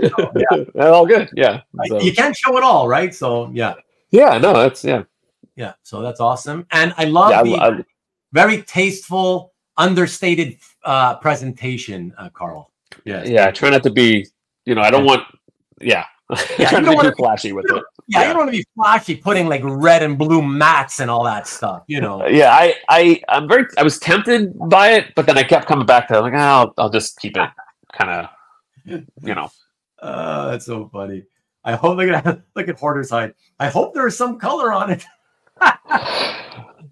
These guys all know how much I despise seeing color on black and white artwork presentation, So there you go. Dan I do have some the stuff I framed in the house probably people might not like because I have a pencil and inked page together. It's a Court of Owls page. I have them framed together because I framed it with the published page with the inks and the pencils and kind of told a story with the frame. So okay.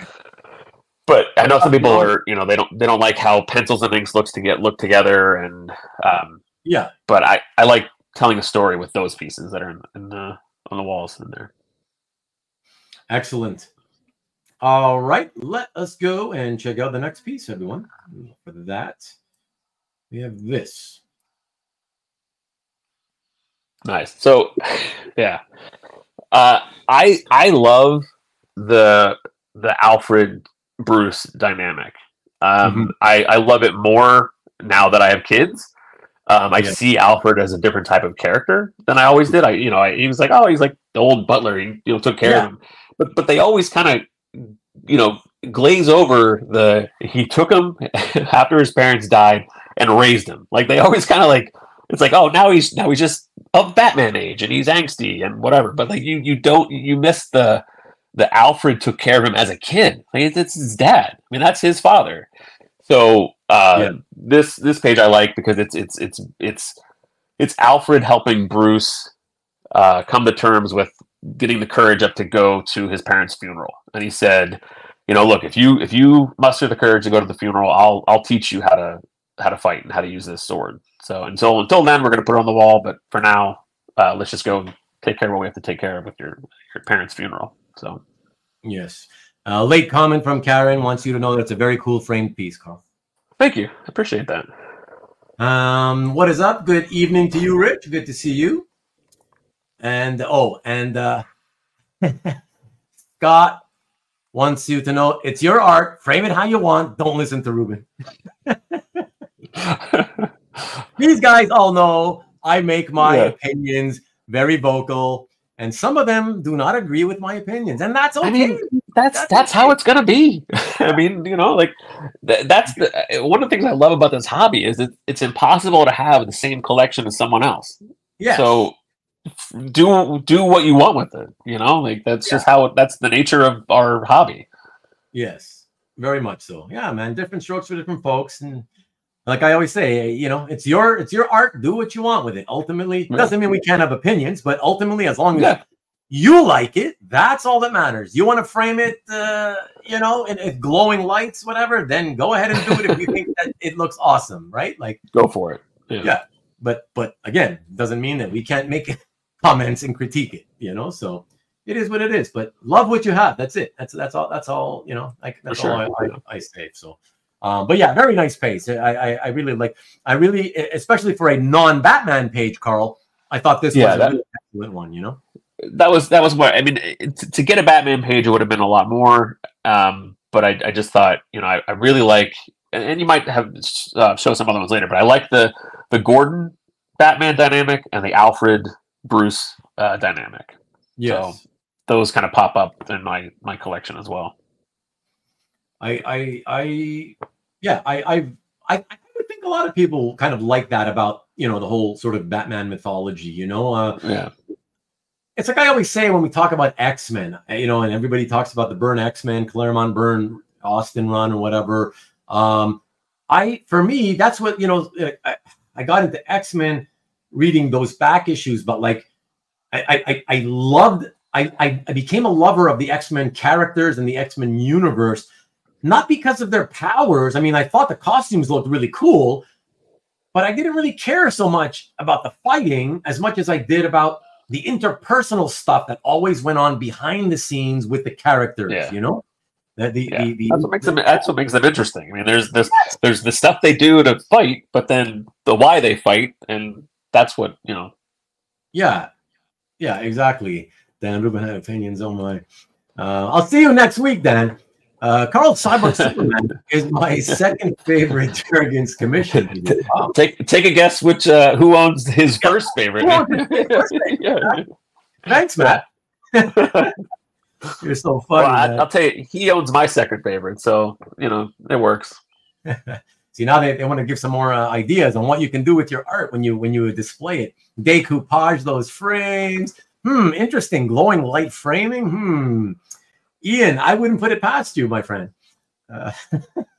Ruben, the soap opera fan. I did used to watch Days of Our Lives back in the 90s for a few years, religiously. I will admit that. What's up, Daniel? Yeah, so okay. Let us go on to the next piece, everyone. From SGM, we stick with Batman. I thought that would be kind of a nice little segue. And we're going to see this piece. There you go. Yeah, I love this one. So like I said before, Capullo on Batman brought me back to comics, and I wanted something that was like a really cool kind of Batman-y image on the page, but you know, also had to keep it somewhat affordable.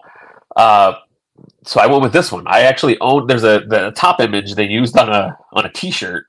And I had the T-shirt, so then when I saw that this one actually was available, I was like, "Oh, that would be fantastic." But outside of that, I just love it's the early when he's, you know, in detective mode, kind of learning more about the Court of Owls, and as he's going to all their previous safe houses. I like the owl eye, you know, inset panels there. I love those. I love those. Yeah. That was for me. That's really what made me. Yeah, it kind of sold me on saying, okay, I got to include this one because I love the design of how he fit Batman into the first panel and the way he did the underbuildings sort of follow the sort of shape of the underside of his body and cape, you know? Yeah. Yeah. So it just kind of flows. Yeah. Yeah. It's just really beautiful. And then I was like, yeah, but ooh, look at the eyelets of the Court of Owls costume, you know? And it serves the purpose of showing the different architecture because they're going back into Gotham's history. So it's showing that they existed into all these buildings that had been, you know, in the city for so long. So having the architecture on the page with what the layers look like was very helpful. And I thought it, you know, served the story well. So yeah, everybody's loving this one, man. Drunk Superman says it's great. Yeah. I do love this one. I do have this one framed together. I have the pencils on the left. I have the inks on the right, and in the middle I have the published page. Oh, okay. Wow. And then below that I also have a panel of the Court of Owls. When they first debuted, there's a panel of them with Talon and the Court of Owls. So I kind of it's framed all together. So that's fantastic. That's got to take a lot of room, though. Framed that way. Yeah, it does. But you know, like I said, I only have a couple things framed inside. But I like that they just it tells the story of not just the art, but the production of the art. So if you have the opportunity to have the pencils and the inks to do, I thought I should do something creative with them. So yeah. No. Why not? And I'm sure it looks great because it's a great page. It's a great choice if you don't have a lot of room to frame stuff. You know, you got to be more selective on which one am I going to frame. I feel like when you frame, you know, if you're really limited for space, I would go with something that's very designy. It doesn't mean you have to. I'm just saying for me, if I was super limited, I would go for something like this, which is very designy. Because it's especially with all those blacks, the way it's the whole page is framed in black. I mean, everything about it. It's this has to look pretty spectacular in your presentation. So yes, that's one I see every day. Yeah, and Nick says nice. And Nick, I know you mentioned I don't know if you noticed, Carl. He mentioned earlier. Carl bought something from me. I did, yeah. A very reasonably priced Capullo page. So if you want a deal on art, go see Nick Barucci. There you go. And Nick, just so you know, Carl did mention that he had bought one from you before you came in tonight. So there you go. Looking forward to getting, and it's one that kind of ties into my Gordon sub theme. So it has Gordon on it, and so it'll fit well in the collection. So thank you, Nick. Yes, and he says that you were very polite and easy to work with. Very kind. Thank you, Nick. You as well. Excellent. All right. So from there, let's hit more commissions. We'll start with one commission. We're going to go back to, I believe, Butch Guice. Let's check this one out. There you go. Yeah. So the first one I got was the Eradicator one because it fit that goal of getting one from each of the guys that were on the books at the time. And then he opened up a list for the first time in forever. So I thought, well, I got to get another one. So I wanted to get something with Black Suit Superman because I like the idea of. So when the comics came out, whenever you saw a black suit, like him in the black suit on the cover, he had the short hair because I think it was an editorial change that they added the hair later, or if it was just intentionally done to kind of say, well, is this Eradicator? Is it Superman? Who is this? To kind of add to the mystery of it. But I thought, well, it'd be really cool to get a piece that had him with the long hair in the Fortress of Solitude, kind of keeping tabs on the four replacements. So I thought it'd be cool if I could get him to put the characters on the monitors on the screen, and that would be a way to get all of them on there. So bang for the buck. So yeah, exactly, and that's what Jason says here. Smart way to get all the characters. Yeah, that was. Thank you. Yeah, that was the goal. I was like, how could I? Like, that'd be cool, you know. And if it's the narrative of story, like that's what he was doing the first time you saw him on the cover. He was sitting there, who watches the Watchmen style, watching the Superman. So yeah, absolutely. And I love I love all the character work, but I love the lines on the floor, like the reflective surface. Like I love that. So this is it's brilliant. Brilliant. I always say, and Drunk Superman wants you to know, Butch is so good. Yeah. Commissions. Did you get man? I found out who Drunk Superman is. I do know who he is. He will remain anonymous because he's walking around drunk. Yeah, he sent me a message while we're. Oh, okay. So, but yeah, he has some good ones too. Okay, cool. Yeah, that's beautiful, and I just love all of it. I love the fact that you get all those cool, kick-ass, realistic-looking face shots of all the others on the screen, the monitor screens. It really makes it. Like it really makes it. If you had just done I love the very regal pose of Superman in the black costume, right? But I feel like if you would have just chosen single character like that with a kind of more basic background, I would have been like, it's okay. Like, but To me, this is very much it sells the idea. He's like, all right, enough is enough. I gotta jump back into the fray here. So, and he's ready to kind of jump back into action. So yeah, I love that about this piece. Yeah, it's fantastic. And I want to say good night, Vivian. Have a good rest, honey. And you're welcome. And what else we got here? Love me some Guice. I know you. We know you do. The Cyborg Superman on that piece. That's what Daniel's loving. That's that's for sure. And honey, Karen and Dwayne both also say good night to you. She says good night.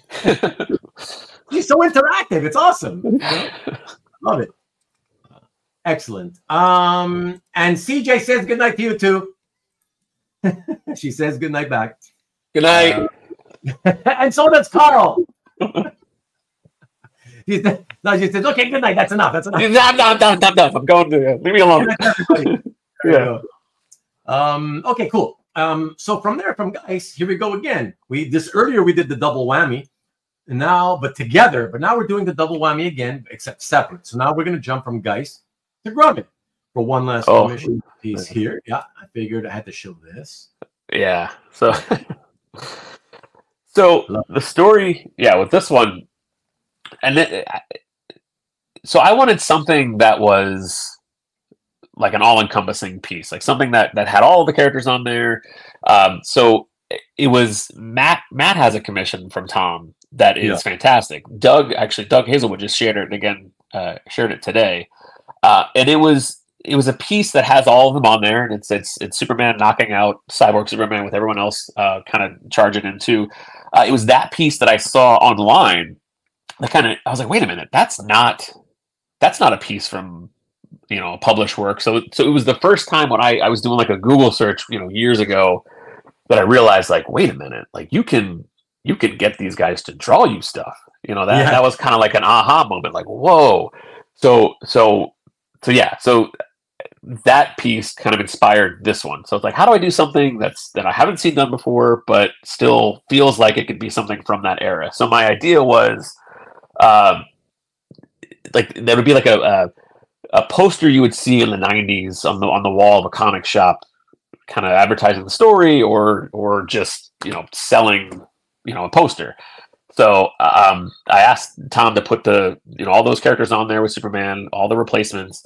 And the idea was then to put some of the supporting characters as headshots to kind of sell the emotion of the story, which is what we talked about earlier. The citizens of Metropolis do so well for those stories. So so I left up the characters to him. I just said, hey, something that has something that would fit the characters, because I don't want to tie his hands too much creatively. But told him my idea, and he came through with this, and I love it. So just the look on Jimmy's face, like, what, Lex is pissed off. It's just it helps sell it more than just an average group shot, in my opinion. Oh, I agree. And Matt loves this one. He wants you to know. Thank you, Matt.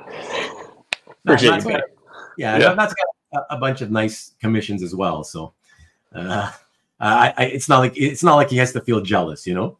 No.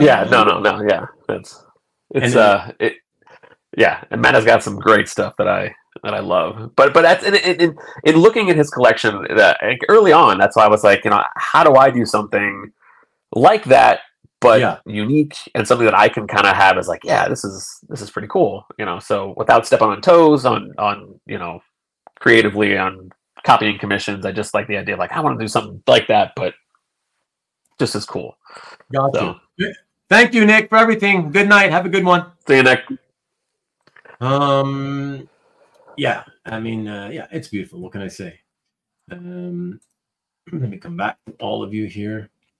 No, it's great. And like Daniel was saying, I can't believe that hasn't been used like as a wraparound cover. Yeah, but we could say that honestly about like a lot of really cool large commissions that I've seen over the last few years of Superman, that Tom and Butch and Danger, tons of stuff. Like they can't all become covers. Like, some great stuff they've been doing. Yeah. But no, it's beautiful, and I'm glad to see this stuff. Caesar says Grummett does great commissions. He certainly does. I just wanted to say, let me put it back up here. So Jason, my good Southern friend, I just want to say, don't look at me. Don't look at me. The way to get commissions or whatever with Tom is you got to go on Facebook. You go to the group. I think it's called The Art of Tom Grummett. I think, or is it Tom Grummett fan page, or I don't know. I forget. I don't know. Yeah, you can find. I mean, it's not difficult to find. You got to go to the official, whatever Art of Tom Grummett group, and then Byron, his representative. It's his group. He started it. You have to put a post. Like, he doesn't answer every day because he's busy. He won't be there every day. But if you write a post, write a post in that group, join the group, and write a post saying, hey, how do I get on the Tom's commission list? Just do that. I guarantee you, some fan is going to say, talk to Byron. Contact Byron Ham. Yeah. And then in a day or two, or maybe even that same day sometimes, Byron will answer you and say, yeah, whatever, this is how you do it, or whatever. And that's it. Simple. That's all you got to do, okay? That's also the place, even if he's not open right now, that he posts on there when the commissions, like the list is, and their spots available, and the pricing, all that stuff is there. So yeah, exactly. So there you go. Buys, okay, SGC, okay. What are we talking about? SGC, Tom Grummett. Okay, Tom Grummett fan page. Thanks, Daniel. Thank you, Daniel. And I mean, whatever. But again, the same way though, Caesar, that he doesn't reply quickly through his own group on Facebook. You'd be it's the same sort of luck of the draw if you reach out to him on CAF. He'll eventually get to you, but is it the same day, or is it 3 days later, or whatever? Yeah, I don't know. But I find personally, he replies quicker when you ask about commissions through the Facebook group. That's when he gets in touch faster. That's my experience. So there you go, Southern Comic Geek. That's my help to you. And Matt says Facebook is the best way to get Byron. There you go. Okay, so from there, everyone, let us get to the next piece. And this is a double-page spread. Let's check this out.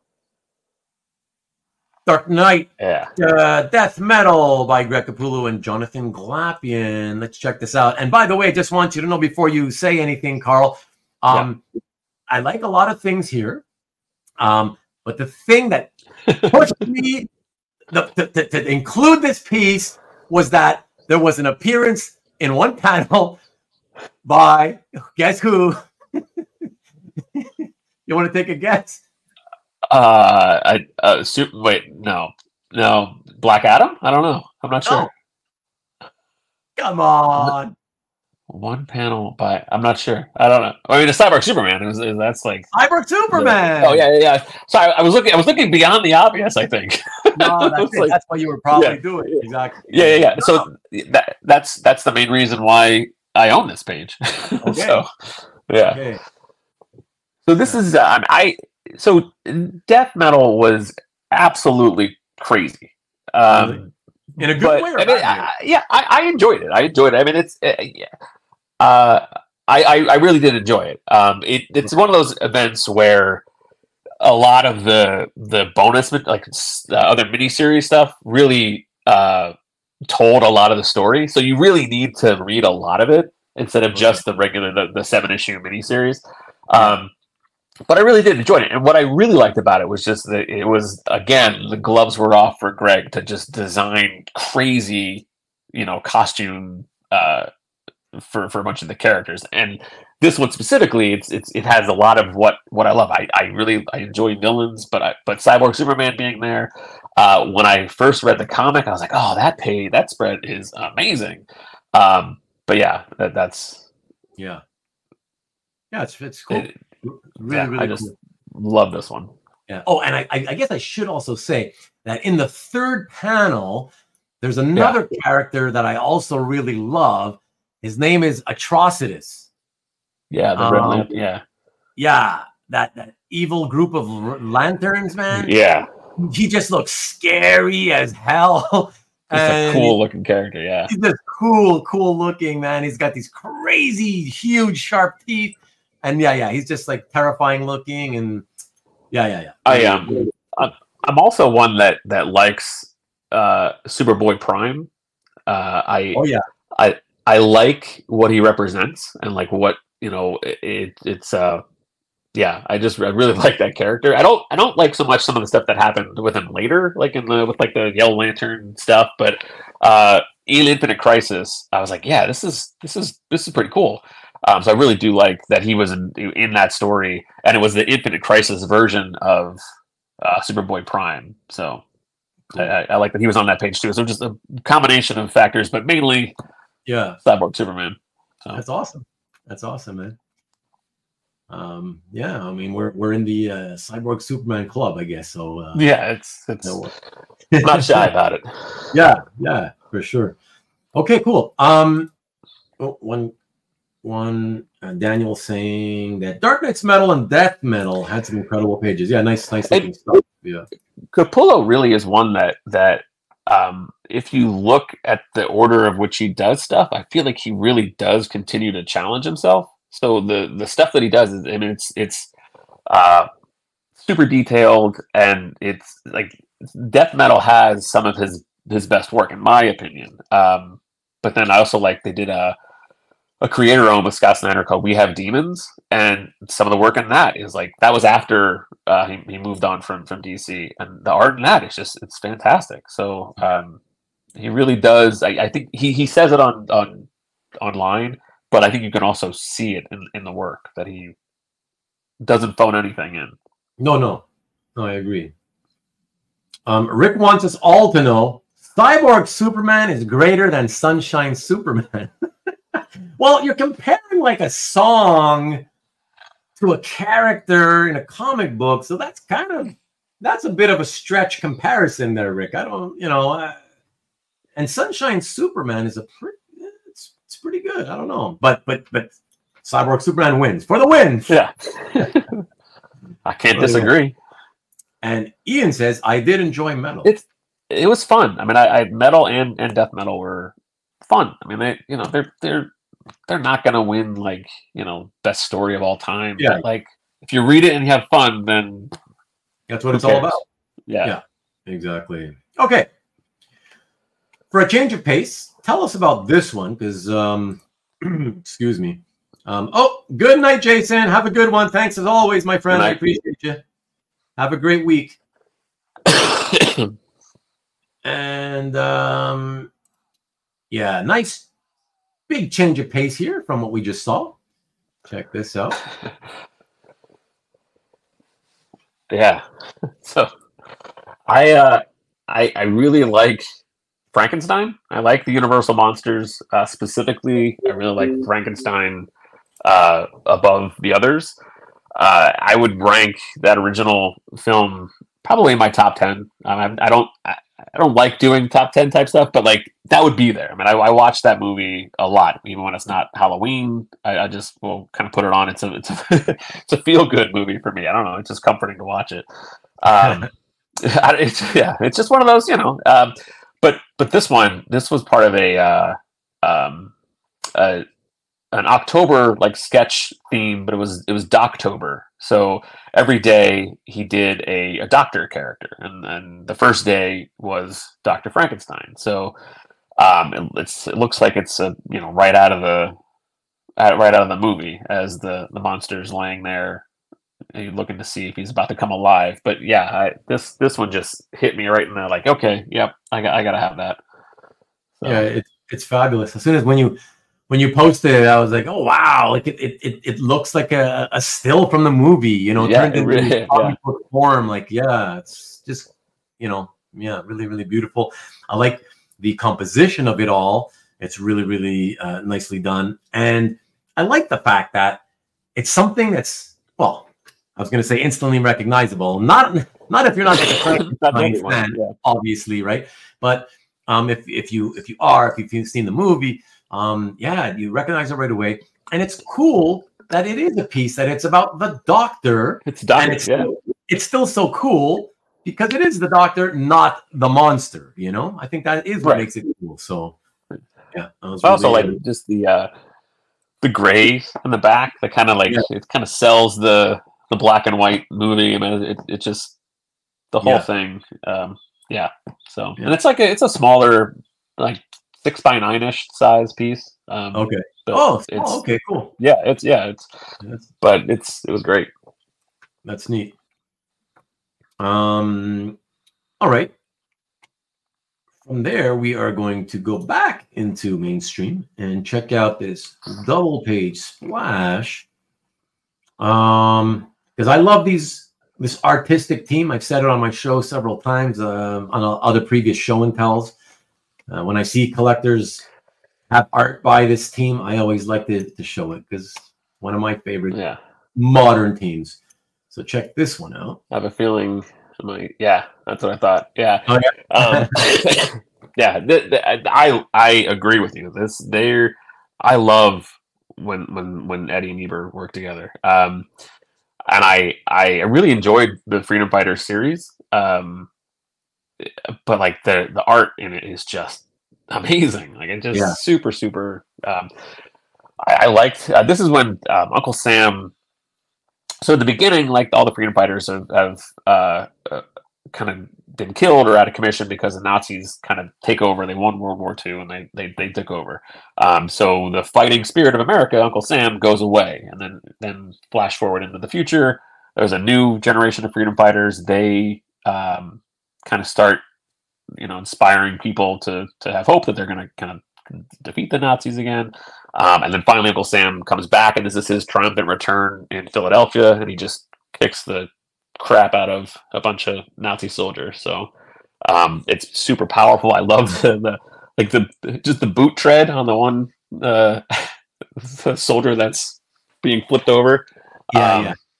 Just super, super powerful. And their work together, it's awesome. I wish I'd see it more, but Yeah, no, it's beautiful. I mean, I ended up, I'd been looking at it for a long time, and then one day, last year, I just decided I think I'm going to buy myself 2 pages from this comic. It was a comic I hadn't even heard of, and the name escapes me right now, but it was like some kind of a 12 or 13 issue series. It's with these zombie versions of the characters. Task Force Z. Task Force Z, that's right. Yeah. And so I bought Red Hood kind of. The Red Hood. I bought 2 consecutive pages just because I was just like, I know nothing about it, but I was like, I love the art so much. I just want to have something from it, Yeah. An example from the artistic team is what I mean. Yeah. Yeah, it's super. I mean, to see it up close, like, I mean, as you know, since you now have it, but it's so fun to look at. Sam I am, and they asked him if he wanted green eggs and ham. And Jason says he bought his Task Force Z page. Yeah, yep. That's right. Yeah, that's a really cool page, and it has a Frankenstein nod to it, because like in the story, yeah, the team is entering a theater, and in the theater there's a poster in the corner that is like an homage to, it looks like the Frankenstein poster. So yeah, but cool.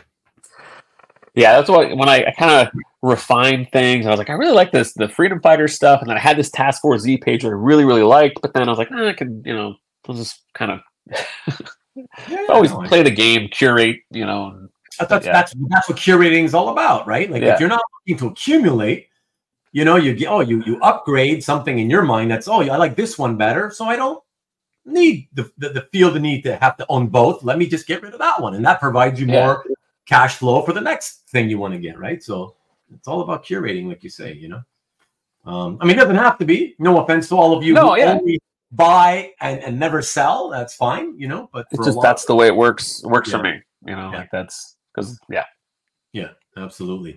Well, this next piece, it's my idea of fun. I really love it because it represents fun. There was a time, like when I was younger, reading comics, I would have hated to see this stuff on the stands. I'd have been like, "What are you doing?" But I've gotten older. I'm more sort of open to things that are just fun. Nothing has to be. Superheroes don't always have to be serious or whatever. And I love that for this reason. Check this out. Yeah, the fun. That's why I own this cover. I love this one. I'm a really big fan of Tom Riley. I don't buy a whole lot of modern stuff. I mean, I do, but not consistently. But I have multiple pieces from Tom because I love his storytelling. But this one, it's just, come on, it's Superboy walking crypto. It just is fun. It just made me happy when I first saw the solicitation for it, and I was like, oh man, that would be a great one to have. So yeah, exactly. I love the fact that he's walking the dog, the boy and his dog. Yeah, and walking on air, right? Like it's like it's ridiculous, but that's what makes it fun, right?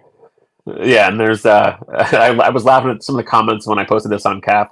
It was like, you better be quick with those crypto droppings. Yeah, they can do some damage to the citizens below. But yeah, this super fun piece. Yeah. And there you go. He's got his Walkman on. Good old 90s. Yeah. What's up, George? Good to see you, man. A fellow Tom Riley fan. So yeah, very fun, very, very fun. Okay. From there, I chose to go with independent. I guess one of the more, mainstream independents, if you will. An artist whose work every time I see it, I always really like what he does. So let's check this one out. And also because I wanted to ask you about the comic a little bit, but first tell us. Okay. Yeah. Yeah. So Chris Stevens was not really anybody that I wasn't, when I started collecting art, it was not like he was not on my radar. But being in the Facebook group, seeing people post things, like the color work was always like, oh, that's really cool. But the commissions are kind of pricey. They were out of my range for like a commission piece. But then this popped up. Some McFarlane all through the month, or all through the year, each month had one artist do a set of variant covers for his like 4 Spawn titles. And this month, Chris Stevens did 4 covers for the series. And this one was my absolute favorite of the 4. But plus, I really enjoy this comic. I do enjoy the story. I'm a big fan of like So for different reasons. I love the main artist for the series up until issue 24 was Brett Booth, and yeah, being a fan of the 90s, whenever I see Brett's work, it just makes me happy. It kind of like reminds me of that 90s era. But yeah, so I have multiple pages of Brett's from the series, and then when this one became available, I was like, I gotta go for that too, just because I do like the character. The story itself is it's Todd McFarlane writing for 13-year-old boys. I mean, it's like yeah, he writes for that kind of like, like, oh, that's cool, so the book is fun. It's not gonna win story of the year awards or anything like that, but it is fun to read. So yeah, for that fact alone, coupled with the Brett Booth's art, it's awesome. But this one specifically, I also own, so each month the book has usually has two variant covers, like a cover A and a cover B. I also own the cover B for this issue, which was done by Brett Booth and Adelso Corona. So I actually own both covers from that single issue, which I thought was actually cool. So, yeah, that's right. I remember seeing that one. That's the one where he's crashing through the wind, busted glass is flying everywhere, right? Yeah, I really like that image, and that was my favorite of the covers that he has done for the series to date. Okay, so I got that one first, and then this one, I lucked out on a Felix drop, and I got to that one first. So cool. All I wanted to ask you is, so is that literally the actual Spawn character, but set in the Old West? Is that what that's? It's not. It's a separate. So it was the Spawn from the 1800s that has been pulled into the future. It takes place like in modern. So yeah, this series does. This series takes place in the normal. So he's like a fish out of water. He's the least powerful Spawn there is. So he's a little more relatable. Because he's always getting his butt kicked. But yeah, they are doing a series starting in January that is going to be set in the Old West, and so that'll be cool. So okay, interesting. Okay, well, this next piece, I believe is the one. It's one by an artist we mentioned before, which is it tends to be too expensive for you to collect, and yet you own one by him. So I believe this is the one. Let me see, and if it is, well, tell us about it. Yes, that's the one. Okay. That guy's pricey. So this is Jim Lee was, I mean, obviously, being a fan of the 90s, I love Jim Lee's work, but the 90s stuff was untouchable.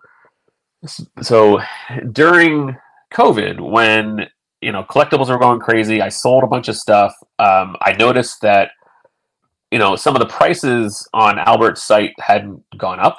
So and the prices for some of Jim's, like when he does those head sketches or profile sketches on like comic backer boards. So for the price of a couple of those, I was able to get like a published piece. Yeah. And you get a full, it was the Green Lantern image that really kind of sold it to me. I do like the character Green Lantern. I would imagine. Yeah. So that's that's what sold it to me. And it just made sense. I was like, well, I could just get that if I wanted to have something to have in the collection. And like Ian's saying, it's a lead up to Metal. So, I enjoyed following Capullo and Snyder's work. So this was from a book that kind of tied into the stuff I also was reading.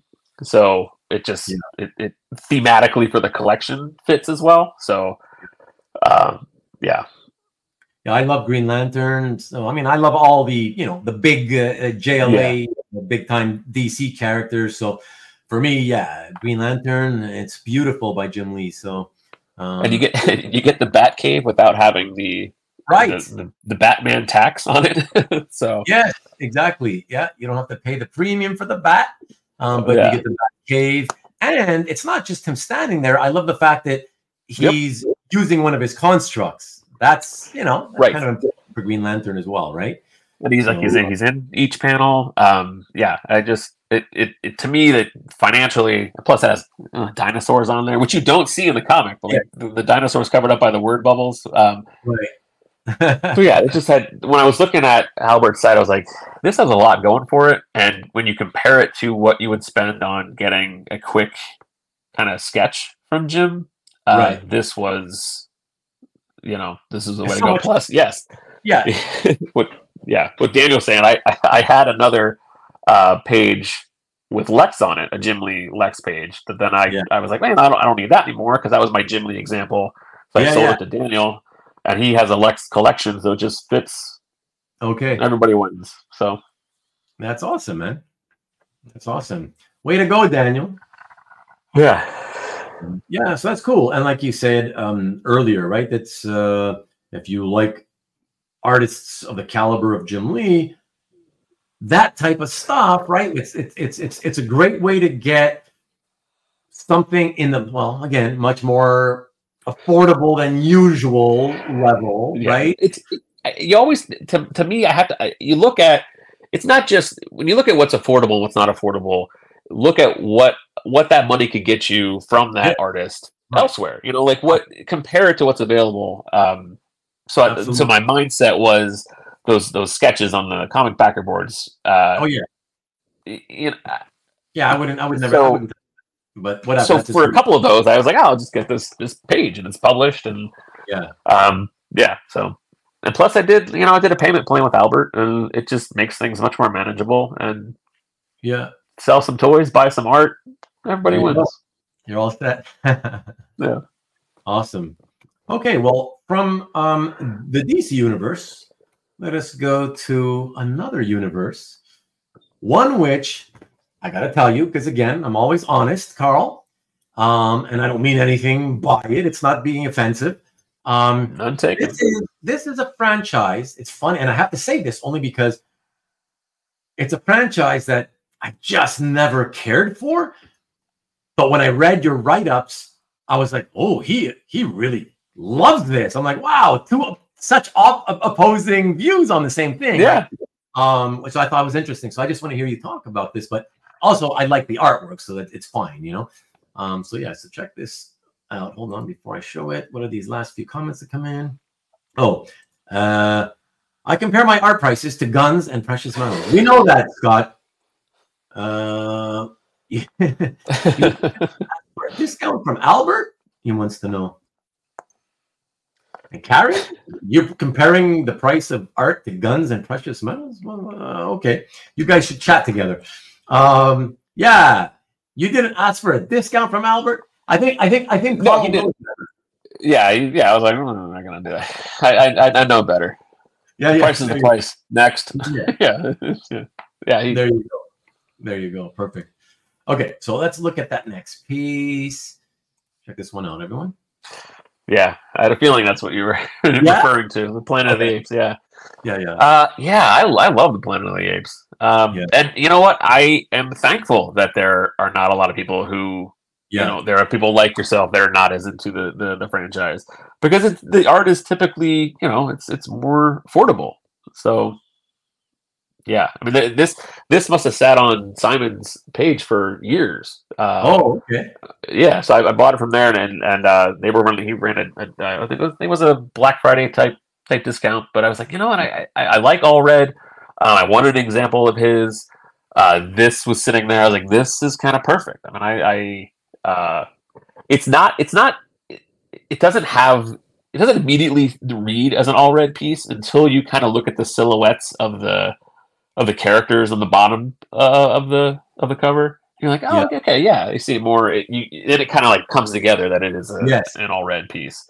But yeah, for years, like, I always loved the Planet of the Apes. They'd be on TV. I'd watch them. I wrote a paper. You found yourself another fan here, and Rick Welch is another. Yeah.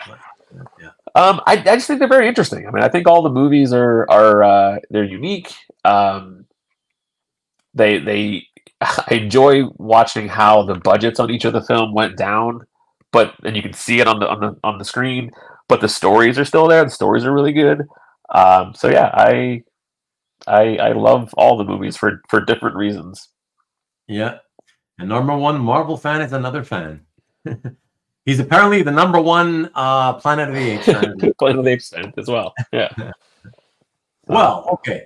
So here's a nice segue for you. And I can't wait to hear what you have to say about this, Carl, what your opinion is. Because so as much as I never cared for that franchise, I have to say I feel the exact 180-degree opposing view to the franchise. I don't know if you even consider it the same franchise or not, but when it became from that and when it then became this. Yeah. So. Oh, dude, I can't tell you how much I adore this trilogy, and how much I feel that the decision to actually redo it with the characters being apes instead of man apes, to me, oh my God, that was the most brilliant move ever. And yeah, I love this. Just an amazing, amazing trilogy to me. I agree. I love those as well. I mean, I love everything about all of the movies that have come out. But this one, so Marvel, when Marvel acquired, I guess Disney acquired the Fox properties, they redid like Alien and Predator, and then earlier this year they did a Planet of the Apes miniseries that follows the timeline of what's set up here in the like the Caesar era of the newer movies. But so Dave Walker, he only did a couple pieces traditionally. He did a lot of the book digitally, but this was actually one of the pieces that, so he did. There was a double page spread, and then I think one other double page spread from that issue that he did traditionally. Everything else was digital. So, but this one, I just love that it highlights that climactic moment from that first of the new movies. So okay, yeah. Daniel's a big fan of this as well. He says that the rebooted movies were great. And Dwayne says they have another film coming, and the trailer's out. They do. Wow, do they? The Kingdom of the Planet of the Apes. So it's set like I'm not sure how long after Caesar, but many years after the events of that trilogy. So, but it's in that same timeline. Yeah, type thing. Any idea if the plan is to do it like with most franchises, hoping for if it does well and it's a trilogy basically? Is that you think that? I'm not sure. I mean, I gotta think that it's now owned by Disney, so they're looking for viable franchises. So I'm sure they want this one to turn into a trilogy of films. But yeah. Hoarder's Hide. Scott says, is it pencil and ink, or did he print the blue lines out and ink it? I think he printed the blue lines out and inked it. It's in looking at it, you can't really tell. Like, it's not very obvious what he did. I mean, maybe to a better trained eye, it might, but yeah. I would imagine, since he does most of the stuff digital, I would imagine he did the layouts for everything and then decided, okay, well, I can sell this easier, so I'm gonna do this one traditionally. So, which I mean makes sense to me. Yeah.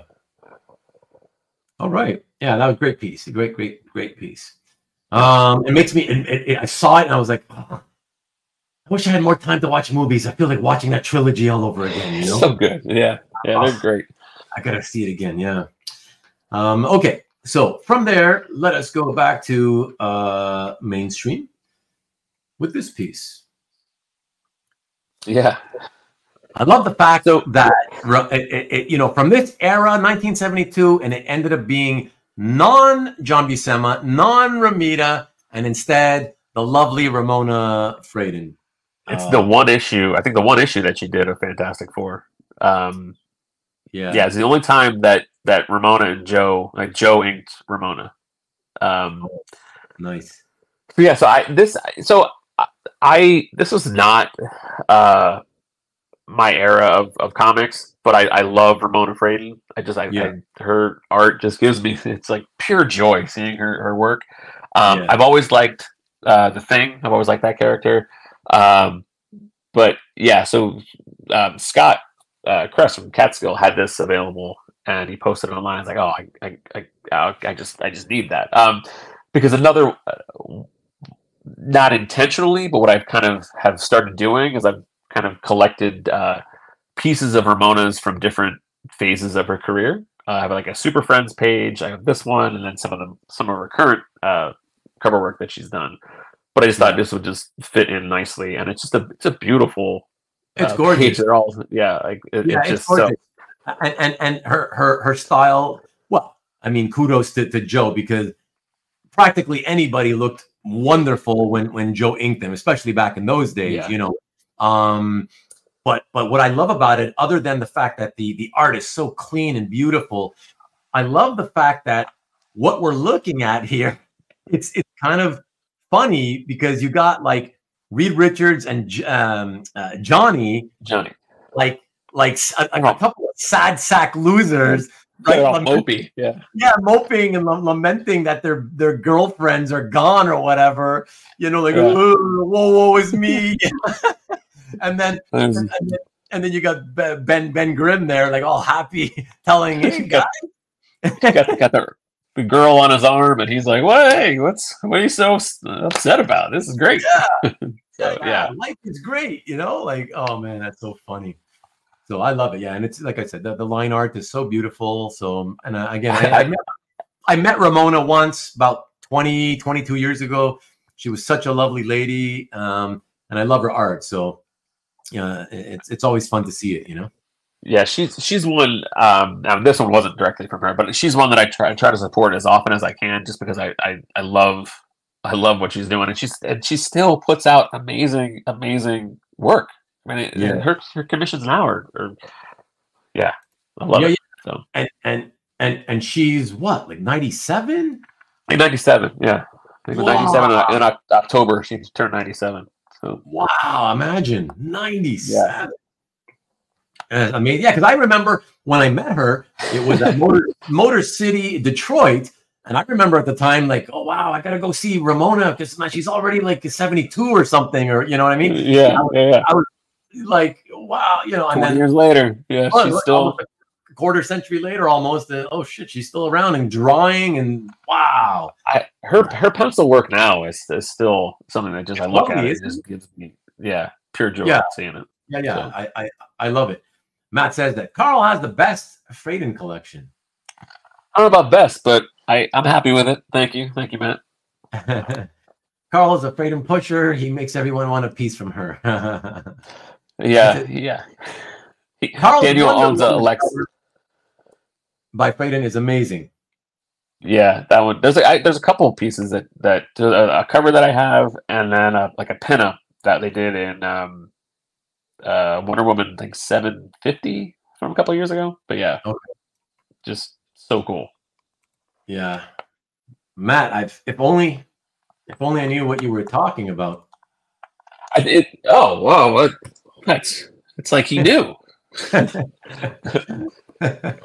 I had to, you know what? I was going to show the vintage and when she was younger, but then I'm like, you know what? That's not enough. The fact that she drew this cover in her mid 90s, I gotta show this as well. And I love the fact that it's Wonder Woman jumping out of a Wonder Woman original art page. That whole thing.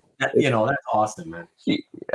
Ramona does there's a couple different commission pieces that she does, but one of the themes is this kind of working at the draft table and things kind of jumping out of the page. Like she's done commissions where it's her sitting there with the characters that she's best associated with, like Aquaman, kind of jumping out of the page. But then when she did this cover, I was like, oh man, this is fantastic. And I love Sandra Hope is somebody that I don't think gets enough credit for being an amazing inker. I mean, obviously she's known, but like it's just I love the way that she inks Ramona, like so kind of respectfully. It's just so clean. Beautiful. Yes. She still certainly does have it, Shin Kazama. I mean, there's another. She just did a earlier this year when they redid like the Superman books. She did a Lois Lane cover that I was able to pick up. because it's just, yeah, I love her work. Yeah, it's very, it's the perfect timing, Rick. Very classic is what I was gonna Yeah, say. it kind of it takes me back to, you know, since she worked on Super Friends, her work kind of takes me back to that era where I was kind of first introduced to her, to those characters in Super Friends. So it kind of reminds me of that style that I first kind of saw in the cartoons. Yes. So yeah, it's that combined with, you know, her style that I love. It definitely ties into that nostalgia for anybody who was a Super Friends watcher, you know. Yeah, absolutely. Yeah, for sure. No, it's absolutely spectacular. What a great piece to pick up. And did you have to reach out to Scott for that, or how did you get that one? That one, I forget. There's one that I everybody should know. Carl is so wealthy and buys so much art. He doesn't remember where he gets what he buys. No. It was. I would remember. What I'm debating is if it was one that he posted online or one that I knew was coming, so I contacted him. I'm not sure which of those. I think that's one that I saw was coming, so I reached out to him and said, "Hey, if this is going to be available, then I would love to pick it up." So right.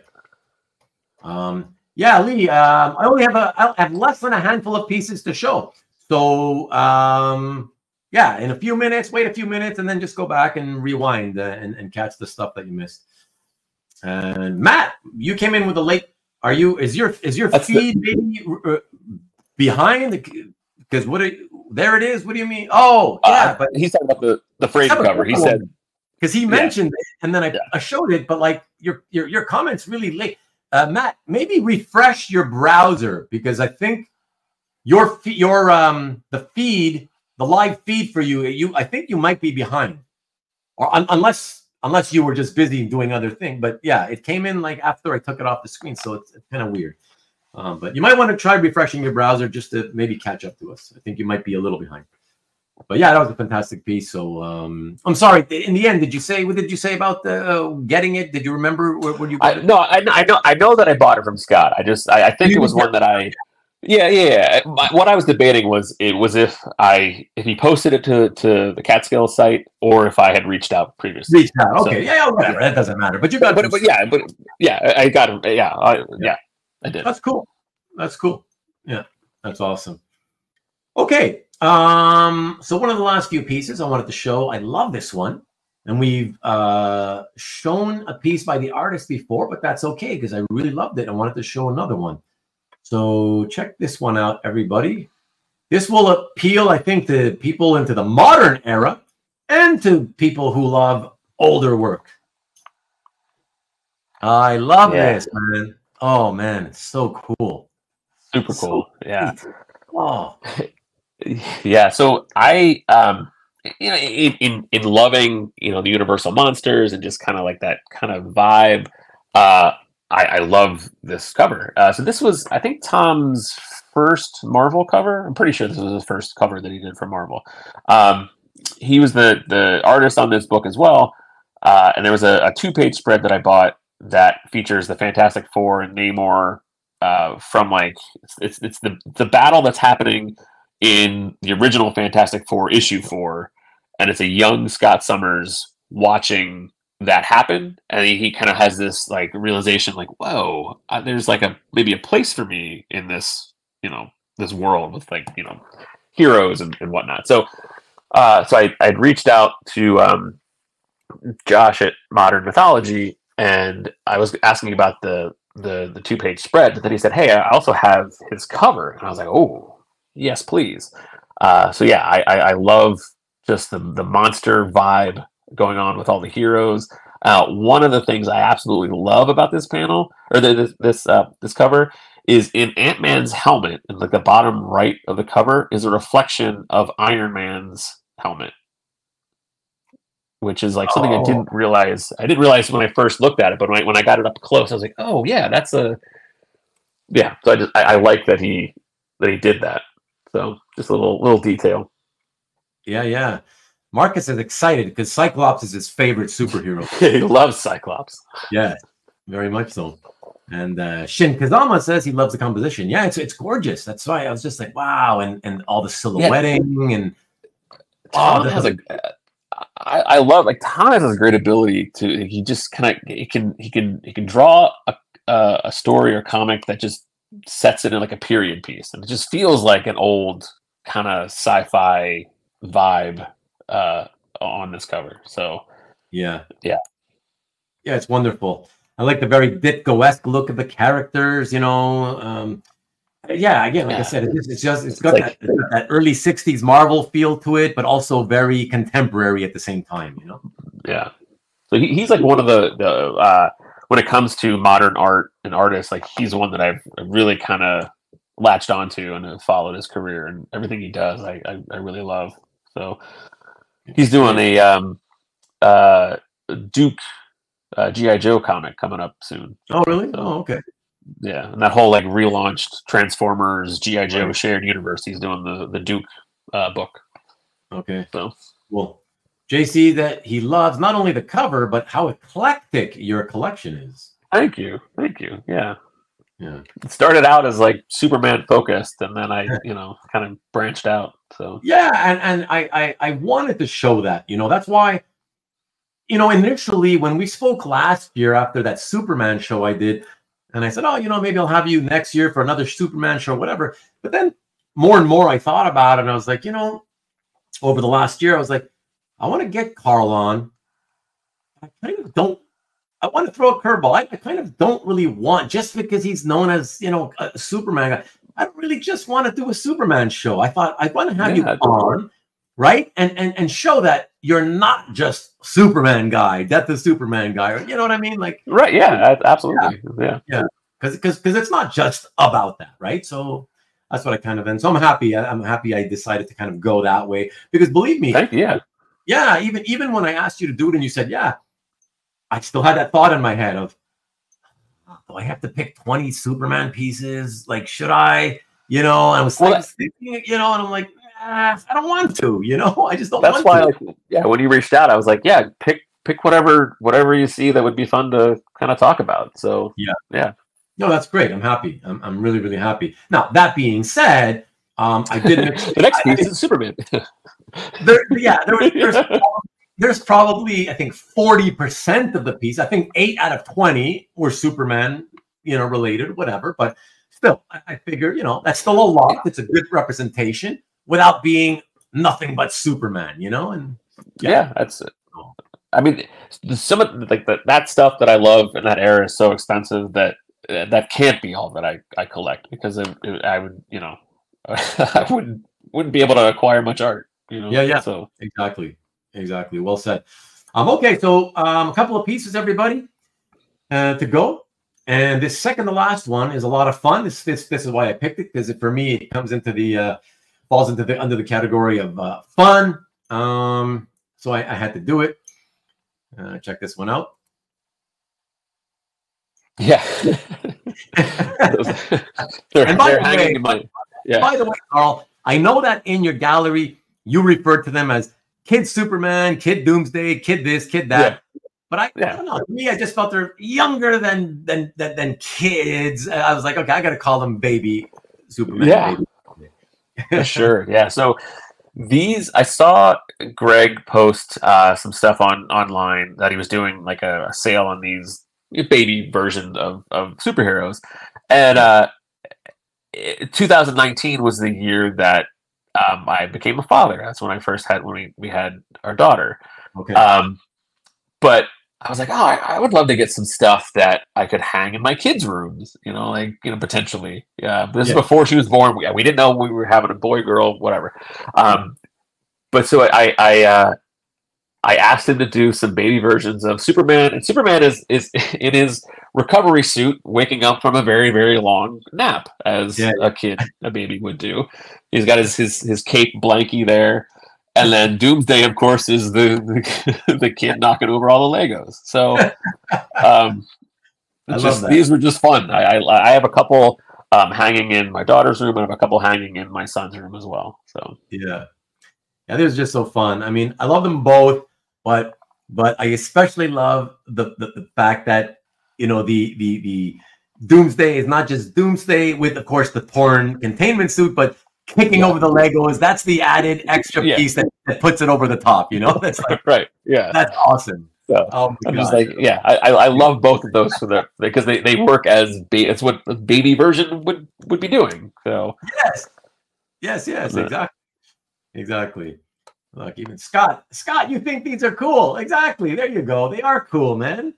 And they were, very inexpensive. They're just fun. So. Oh, and that's well said. That's well said, Jason. Doomsday is me. Yeah. Legos. You know. Yeah. The worst. Yeah. One of the most painful feelings you can ever imagine. Yeah. Does Doomsday's feet adapt to stepping on Legos? Yeah, it doesn't hurt the second time. Yeah, that's really cool. Okay, so that was the second to last piece, everybody. And for the 20th and final piece, well, the 20th slide, but of course we had a couple of slides with the two pieces. The final one, yes, in honor of the Superman. What could it be? I did have to end it with Superman as well. And I thought I'd end it with, one of my favorite artists. So there you go. Let's talk about this one a bit. Yeah, this was like the thing that I thought would never happen happened. Yeah. I mean, it wasn't even on my radar really. I mean, it was on my radar, but I didn't think that I would ever own a page from the Death of Superman story. Right. And let alone one that is very memorable to me, like that I specifically remember, reading. This issue is, aside from the actual death issue, this is my favorite issue of the story for a couple of reasons. Like I love Tom's work. I mean, it's amazing. I love the half containment suit look for Doomsday. I think that's like the best look for Doomsday. And also this was the issue where the visual countdown started. So this was the issue where the panel storytelling, I don't know what you want to call it, tactic was used. So four issues before the death, each page had 4 panels on the page, and then the next issue there were 3. The whole issue was full of 3 panel pages. And then the next was, 2 pages, two panels, and then finally in the Death of Superman in 75, it was all a book of splash pages. So this kind of started that visual device of having the 4 panels that kind of ramp up the action and the pace of the story. So I like that it was one of the issues that had that element involved. And also another thing is that 2 of the panels were used as some of the trading card series. Oh yeah, that's right. Yeah, so, remind us which ones now. It's the top panel with Superman. Okay. Him rescuing the pilots from the ship or the plane, and then the Maxima punching Doomsday panel was one of the trading cards as well. So. Of course. But yeah, it just has this one. It just had so much going for it, and I was lucky enough to get a hold of it. So yeah, a little side story connected to that. This page could have been mine. Yeah, I was curious. I figured we'd talk about it here because I thought that maybe it could have been. So I ended up. I was talking with Byron. He reached out to me. He said, there's a local collector. He's got some stuff. Are you interested? I was like, yeah, of course. Show me what it is. And he first told me, I got a Superman, a couple of Superman pages, and I got a couple of New Titans pieces. And so I did end up getting a New Titans piece, and I ended up getting a Superman page from I think 495. It's the issue with the Forever people. Yeah, has dark. Is that the page that has Darkseid on it? The dark side, yeah, exactly. Yeah. And I ultimately decided, I was like, you know what? Yes, I don't have any Death of Superman, stuff. I've always wanted to have at least one, but I just made the decision that for me, I really would want it to be a page with Superman and Cyborg Superman. If I'm just going to have one. And so for the kind of money that I have to spend, I know I was just like, you know what? I'm good. Let some other schlub shell out the money. Let some other schlub in Pennsylvania pick it up, Well, I appreciate your train of thought. So yeah, so that's what it was. So I think so Matt had reached out to me because I think Byron had reached out to Matt, and then Matt knew that this was like something that was definitely on my radar, what I would want, not knowing if it was something that I could swing. Right. It's like the one of the only times where I broke my rule of keeping the collection, having it fund itself. So everything else, I've had toys for a long time. So most of my stuff, I have sold toys to then buy the art. That was like the one instance where I had to, had to pay up to get it. But it was and it was before the huge John Bogdanov auction. So right. I mean, it was still expensive. I mean, it was still expensive, but I'm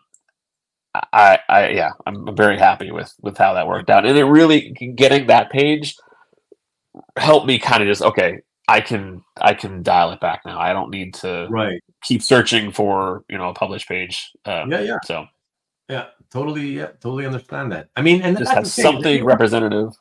Yeah, because even had I decided to go for it, I would have felt the same way, because I wasn't like, yes, I when Superman pages come up, for me, I don't really care. Like I like Tom's Superman. They don't need to be from the whole death, whatever. It could be from before or after that. And this way I save money, a lot of money, right? I just like Superman drawn by Tom. So I'm good with that. So that's why I still buy them, even when it's from the Electric Blue era or whatever. I just like it. That way it's just a few $100 rather than several $1,000 per page or whatever. And that way I can buy them, more than just one, and only have to force myself to be happy with only one. But I'm with you. If I pick this one, if I decided to go for it, that would have been it for me. I'm not like I would be like, oh, I got to get me some more Death of Superman. Yeah, like not at those prices. Like, forget it. Like, give me one, and I'm good. Yeah, I think I have a published page from. So it started out as the goal of having commissions by all the artists involved. And then I was able to do that, and then along the way, it also morphed into like, oh, wouldn't it be cool to have a published page from each of the guys, like from that era, each of the creative teams, and I was able to then do that as well. So I'm happy. You're good. I don't need to. Yeah. I don't. Yeah, you're good, man. You're good. No, representative. I'm happy. Yeah. No, it worked out. It was awesome, man. Hey. That's also the page I talk about. When people talk about a dedication on a page is a deal breaker. Like, no, it's not. I mean, and I love the story because it sounded like it was somebody who had the page, bought it from Tom, or given from I don't know that part. Kurt and Jackie, they were locals in Saskatchewan, I believe, where Tom's from. So they had that for 30 years or whatever, or however long. So to have that added to me, that adds to the story of this page. It adds to it way more than it takes away from it. Yes, exactly. I agree. Excuse me. I would have preferred that it not be those gold Sharpies, but back in the early 90s, the gold Sharpie for a while became the de facto cool thing to use by artists, But like Doug Hazelwood uses it all the time. I'm just like, oh God. And he signs. You've seen Doug's signature. It's monstrously large. Plus, he adds the S symbol. The S, too much, man. Too much. Yeah. But yeah, like you say, it's part of the provenance of the piece. And now it doesn't stand out so much. It's somewhat faded, you know. So it's a win-win.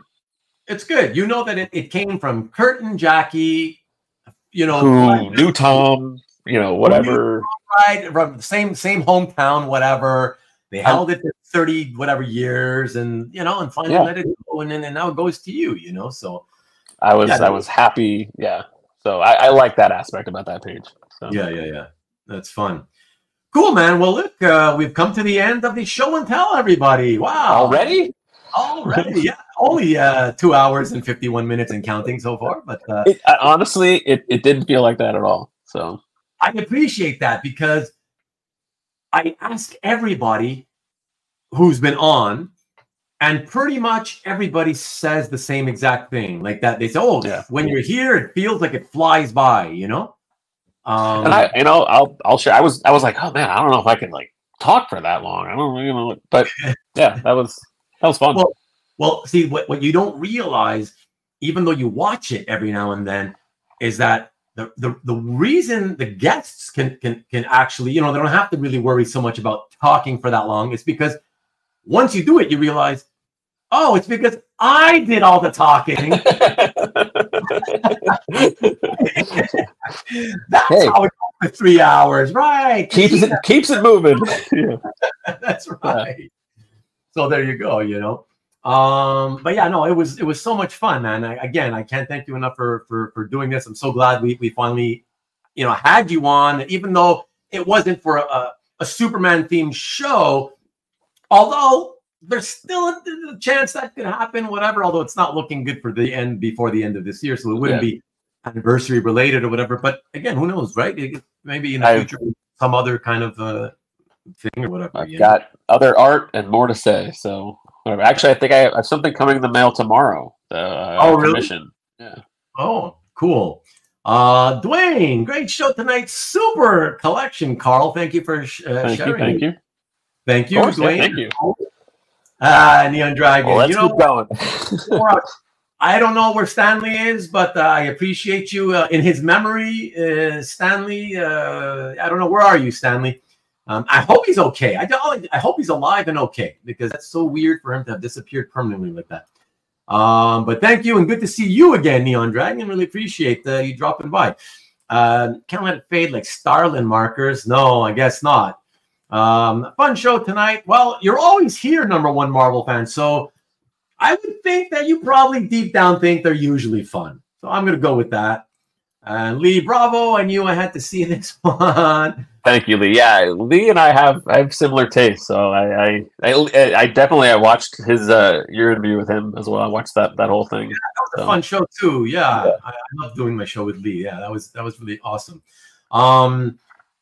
So Karen, that's a long message. So thanks for a great show tonight, both of us. You're welcome.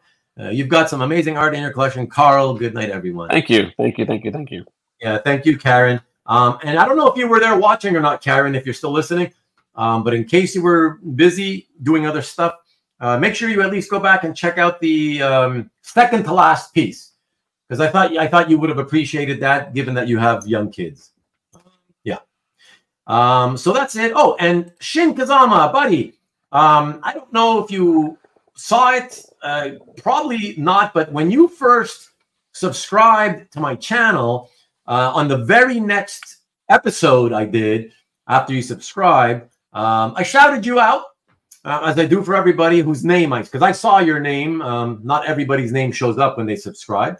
So I just wanted to thank you, because I believe that you first came from Karen's pages. I seem to recall seeing you commenting under one of Karen's videos. Yeah, just wanted to say thank you, and it's great to see you here and participate. That's really what makes my channel is all about the interaction. So I don't get a lot of total views on my videos because, well, first of all, I don't even have 500 subscribers yet. But all my content, as if you've probably noticed by now, is long form content, other than 4 short form videos I've recently done, which I'm starting to do just for unboxings. It's all long form, right? So most people, whatever, even on Rewind, where you could skip most of it, people are lazy, right? So they don't have time or they're lazy, they can't be bothered. So my channel is all about coming in if you can when it's live. That's where the fun is. That's when we all interact together. That's what makes my channel what it is. It's the live portion. If you don't tune in for the live portion, it's not as fun. But I appreciate anybody who does tune in on Rewind anyways, you know. That's usually when I watch, because I it just, with kids, and you know, a lot of times I just don't watch. I don't have 3 hours to sit down and watch it. Yeah. And even when I'm here, I don't chat as much, which I know I should. But it's just because sometimes, personally, I like hearing the stories of who's talking, and it's like I don't necessarily want to make it about me, but I appreciate the back and forth. I tend to, if I'm here, I usually just watch along. Yeah, no, I get it. I totally get it. You can do a Superman villain show. Talk about really focusing on an episode, you know? I mean, if only we could find somebody who might like Lex Luthor. That might be tricky. Yeah. An all Lex Luthor show, art show. Yeah. Oh my gosh. Drunk Superman, thank you for dropping by, my friend. I appreciate it. We appreciated your drunken comments tonight. Stumbling in when you can. That's it. That's it. Thank you, Neon. I appreciate it, buddy. Good to see you. Thank you as always, Rick. You're always so kind and generous. Thank you, man. Really appreciate it. Dan, thank you very much again. Really appreciate it. And I look forward to seeing you next week along with the other 4 guys. I think it's going to be super fun. I can't wait for next week. And yeah, Daniel, thank you for tuning in tonight. And I hope to see you in the future, even when your buddy Carl isn't here as a guest, you know. Yeah, thank you for dropping by and for participating. Because it's one thing if you're watching, but if you're participating as well, again, that's what that's what makes my channel. It's the participation, the interaction with everybody. So I really love that, and I appreciate it's what helps it not feel like 3 hours. Yes, exactly. It may be 3 hours on average, but if you're here live, it tends to not feel that way, especially if you participate, you know. So John C., fellow Canuck, thank you very much. Love the DC. Awesome. I appreciate that. Love it. Matt, a lot of fun. Another Superman show would be fun. I know you want to, Matt. And like I was telling, just so you know, like I was telling Carl, I wanted to do one, you know, because of the anniversary or whatever this year again. That was the intent last year, to do one again this year. The reason it didn't happen yet is simply because the more I thought about it, the more I felt like it might become redundant. I was like, are people really going to want to sit through another Superman focus show?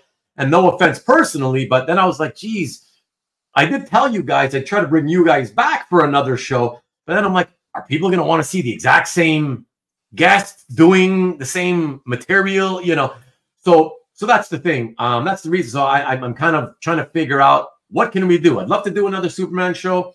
Would love you to be a part of it, but it needs to be something a little bit, I don't know, different, something unique in some way. I don't know. It's got to be something where I feel like people will still want to watch it, you know?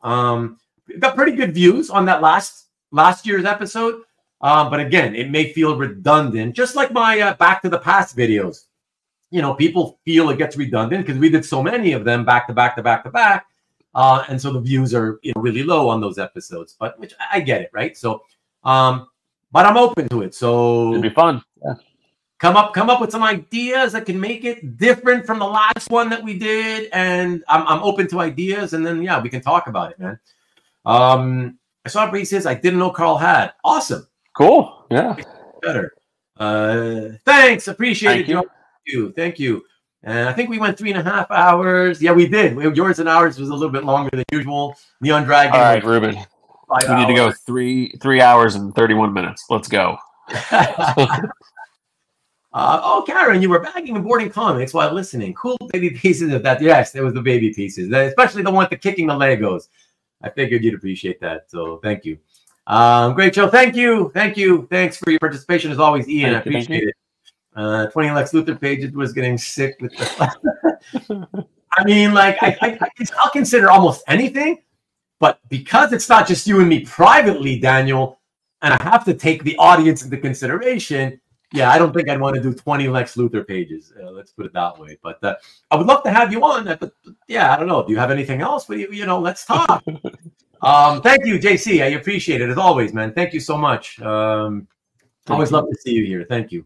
Participation trophies, all lots of fun. Yeah, it's going to be good. Good discussion next week. No art, but it's going to be good discussion next time. More bunny mask. That'll be a second appearance by you, Scott. An all bunny mask show. Shit, that will probably scare away the viewers more than an all Lex Luthor show would.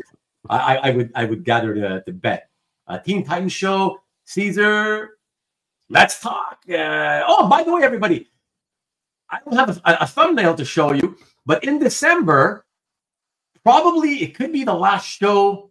Yeah, it may be the last show of the year for me, because Sunday the 24th, Christmas Eve, if Vivian and Arwen and I are not really doing much late at night, I may still go live on Christmas Eve just to say I went live on Christmas Eve to see if anybody doesn't, celebrate Christmas or whatever. I may, but I may not.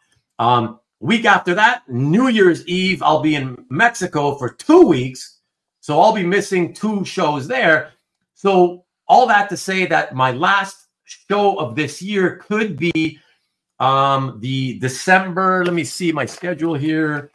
December, 17th. And no matter what, December 17th is going to be what we talked about for those of you who were here last week. It's going to be an unboxing show with Cesar Alvarez. So Cesar is putting together all those packages that he hasn't opened over the last however many years he's been accumulating. And he's gonna come on and he's gonna open the packages to share the fun and joy with all of us. So that's amazing. He can hold those off and not rip into them. Like I know, and I don't know how many we'll get to during the show, the live show, but he has 17 unopened packages. That's crazy. I mean, it's going to make it for a good show, but that's going to be a fun show. So that'll be the second it's in my house. Yeah, that'll be like 4 or 5 weeks from now, everybody. So remember that. Next week will be the roundtable with like 5 collectors plus myself. So that'll be fun. All art and comics talk is fun. Excellent. I'm glad you like it. Cap show? You mean Captain America? X-Men? Spidey? What's up with you? You want to see shows for every superhero now? Do a Valiant show. I know you. That's Jason's way of saying, have me on your show again and let me show my Valiant. I would do it. I just don't know that the audience is there for it, man. But I'm willing to consider it. I just don't think the audience is going to be there. I mean, we might have like 5 people watch. I don't know. And again, I don't care so much if the rewind people don't end up watching, Jason. Because again, it's all about the interaction and fun. But I'm just scared that even live, a lot of the usual people that show up live every week, I don't know if they want to see an all Valiant show. But we can think about it. I'll consider it. No joke. I can probably convince Muti to come on for a show to bullshit. I'll think about it. I just don't know if anybody would care. And again, no offense to you or to him. And I read Bunny Mask after I saw your art when we did our show together. I was willing to take a look at it, and I thought it was cool and fun. But a show like with an audience, I don't know if the audience is going to show up for it. So again, something I'll have to think about. I'll talk to you. I have an idea. Oh my gosh, another idea? Okay, yeah, email me, man. You know where to reach me.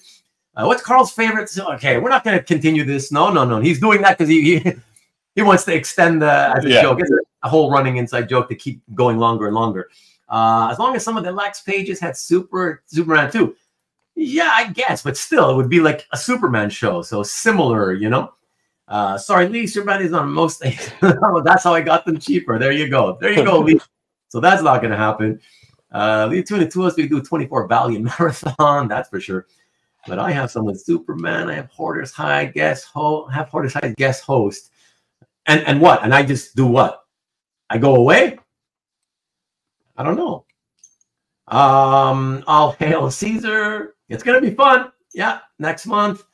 Yeah, let's get a guest to use the channel.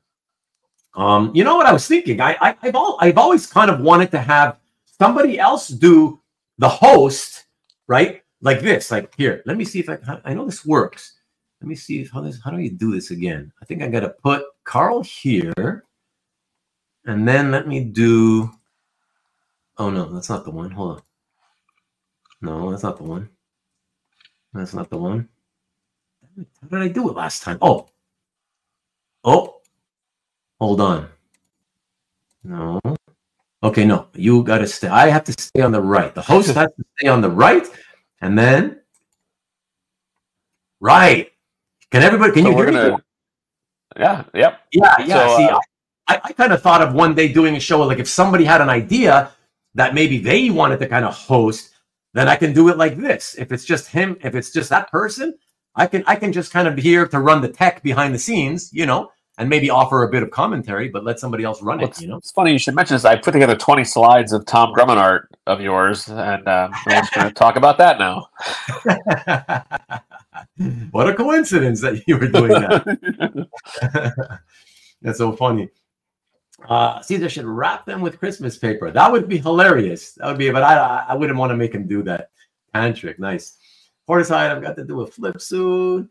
And that's a strong will there. Yes, exactly. 17. And he recently had up this almost as 20, close to 25, believe it. But he opened a few. So that I'm in Mexico. I'm not in Mexico now, but I will be. I'm leaving on the 31st, and I'll be back on the 10th. So I'll be missing the 31st show, New Year's Eve, and then on the 7th I'll be missing that. But I may do that. I may do a two pre-recorded episodes of that idea I told you guys about with the comic books, just to show comic book covers with a theme, a certain theme that I didn't mention what the theme was. So I may just pre-record that just in case, you know, you guys want to watch something on those nights or whatever. So we'll see. What you could do is if he gets back up to 24 packages, you could do 24 individual. It could be an advent calendar, like opening one, do 24 short form videos, do one a day. Marcus, do not send me another gift. I appreciate it. If you're being serious, I appreciate it. You know that. But you better not be sending me any more gifts. No, don't send me gifts, everybody. You being here, no joke, is the gift to me. You being here, every single episode I've ever done, that's the best gift you could ever give me. Thank you. Carl, is that the Toy Biz Sentinel or the HasLab one? It's the HasLab one. The giant. Let's see, was it like, where am I going with it? Oh, I just can't see it on this part. But yeah, it's back there. Giant Sentinel.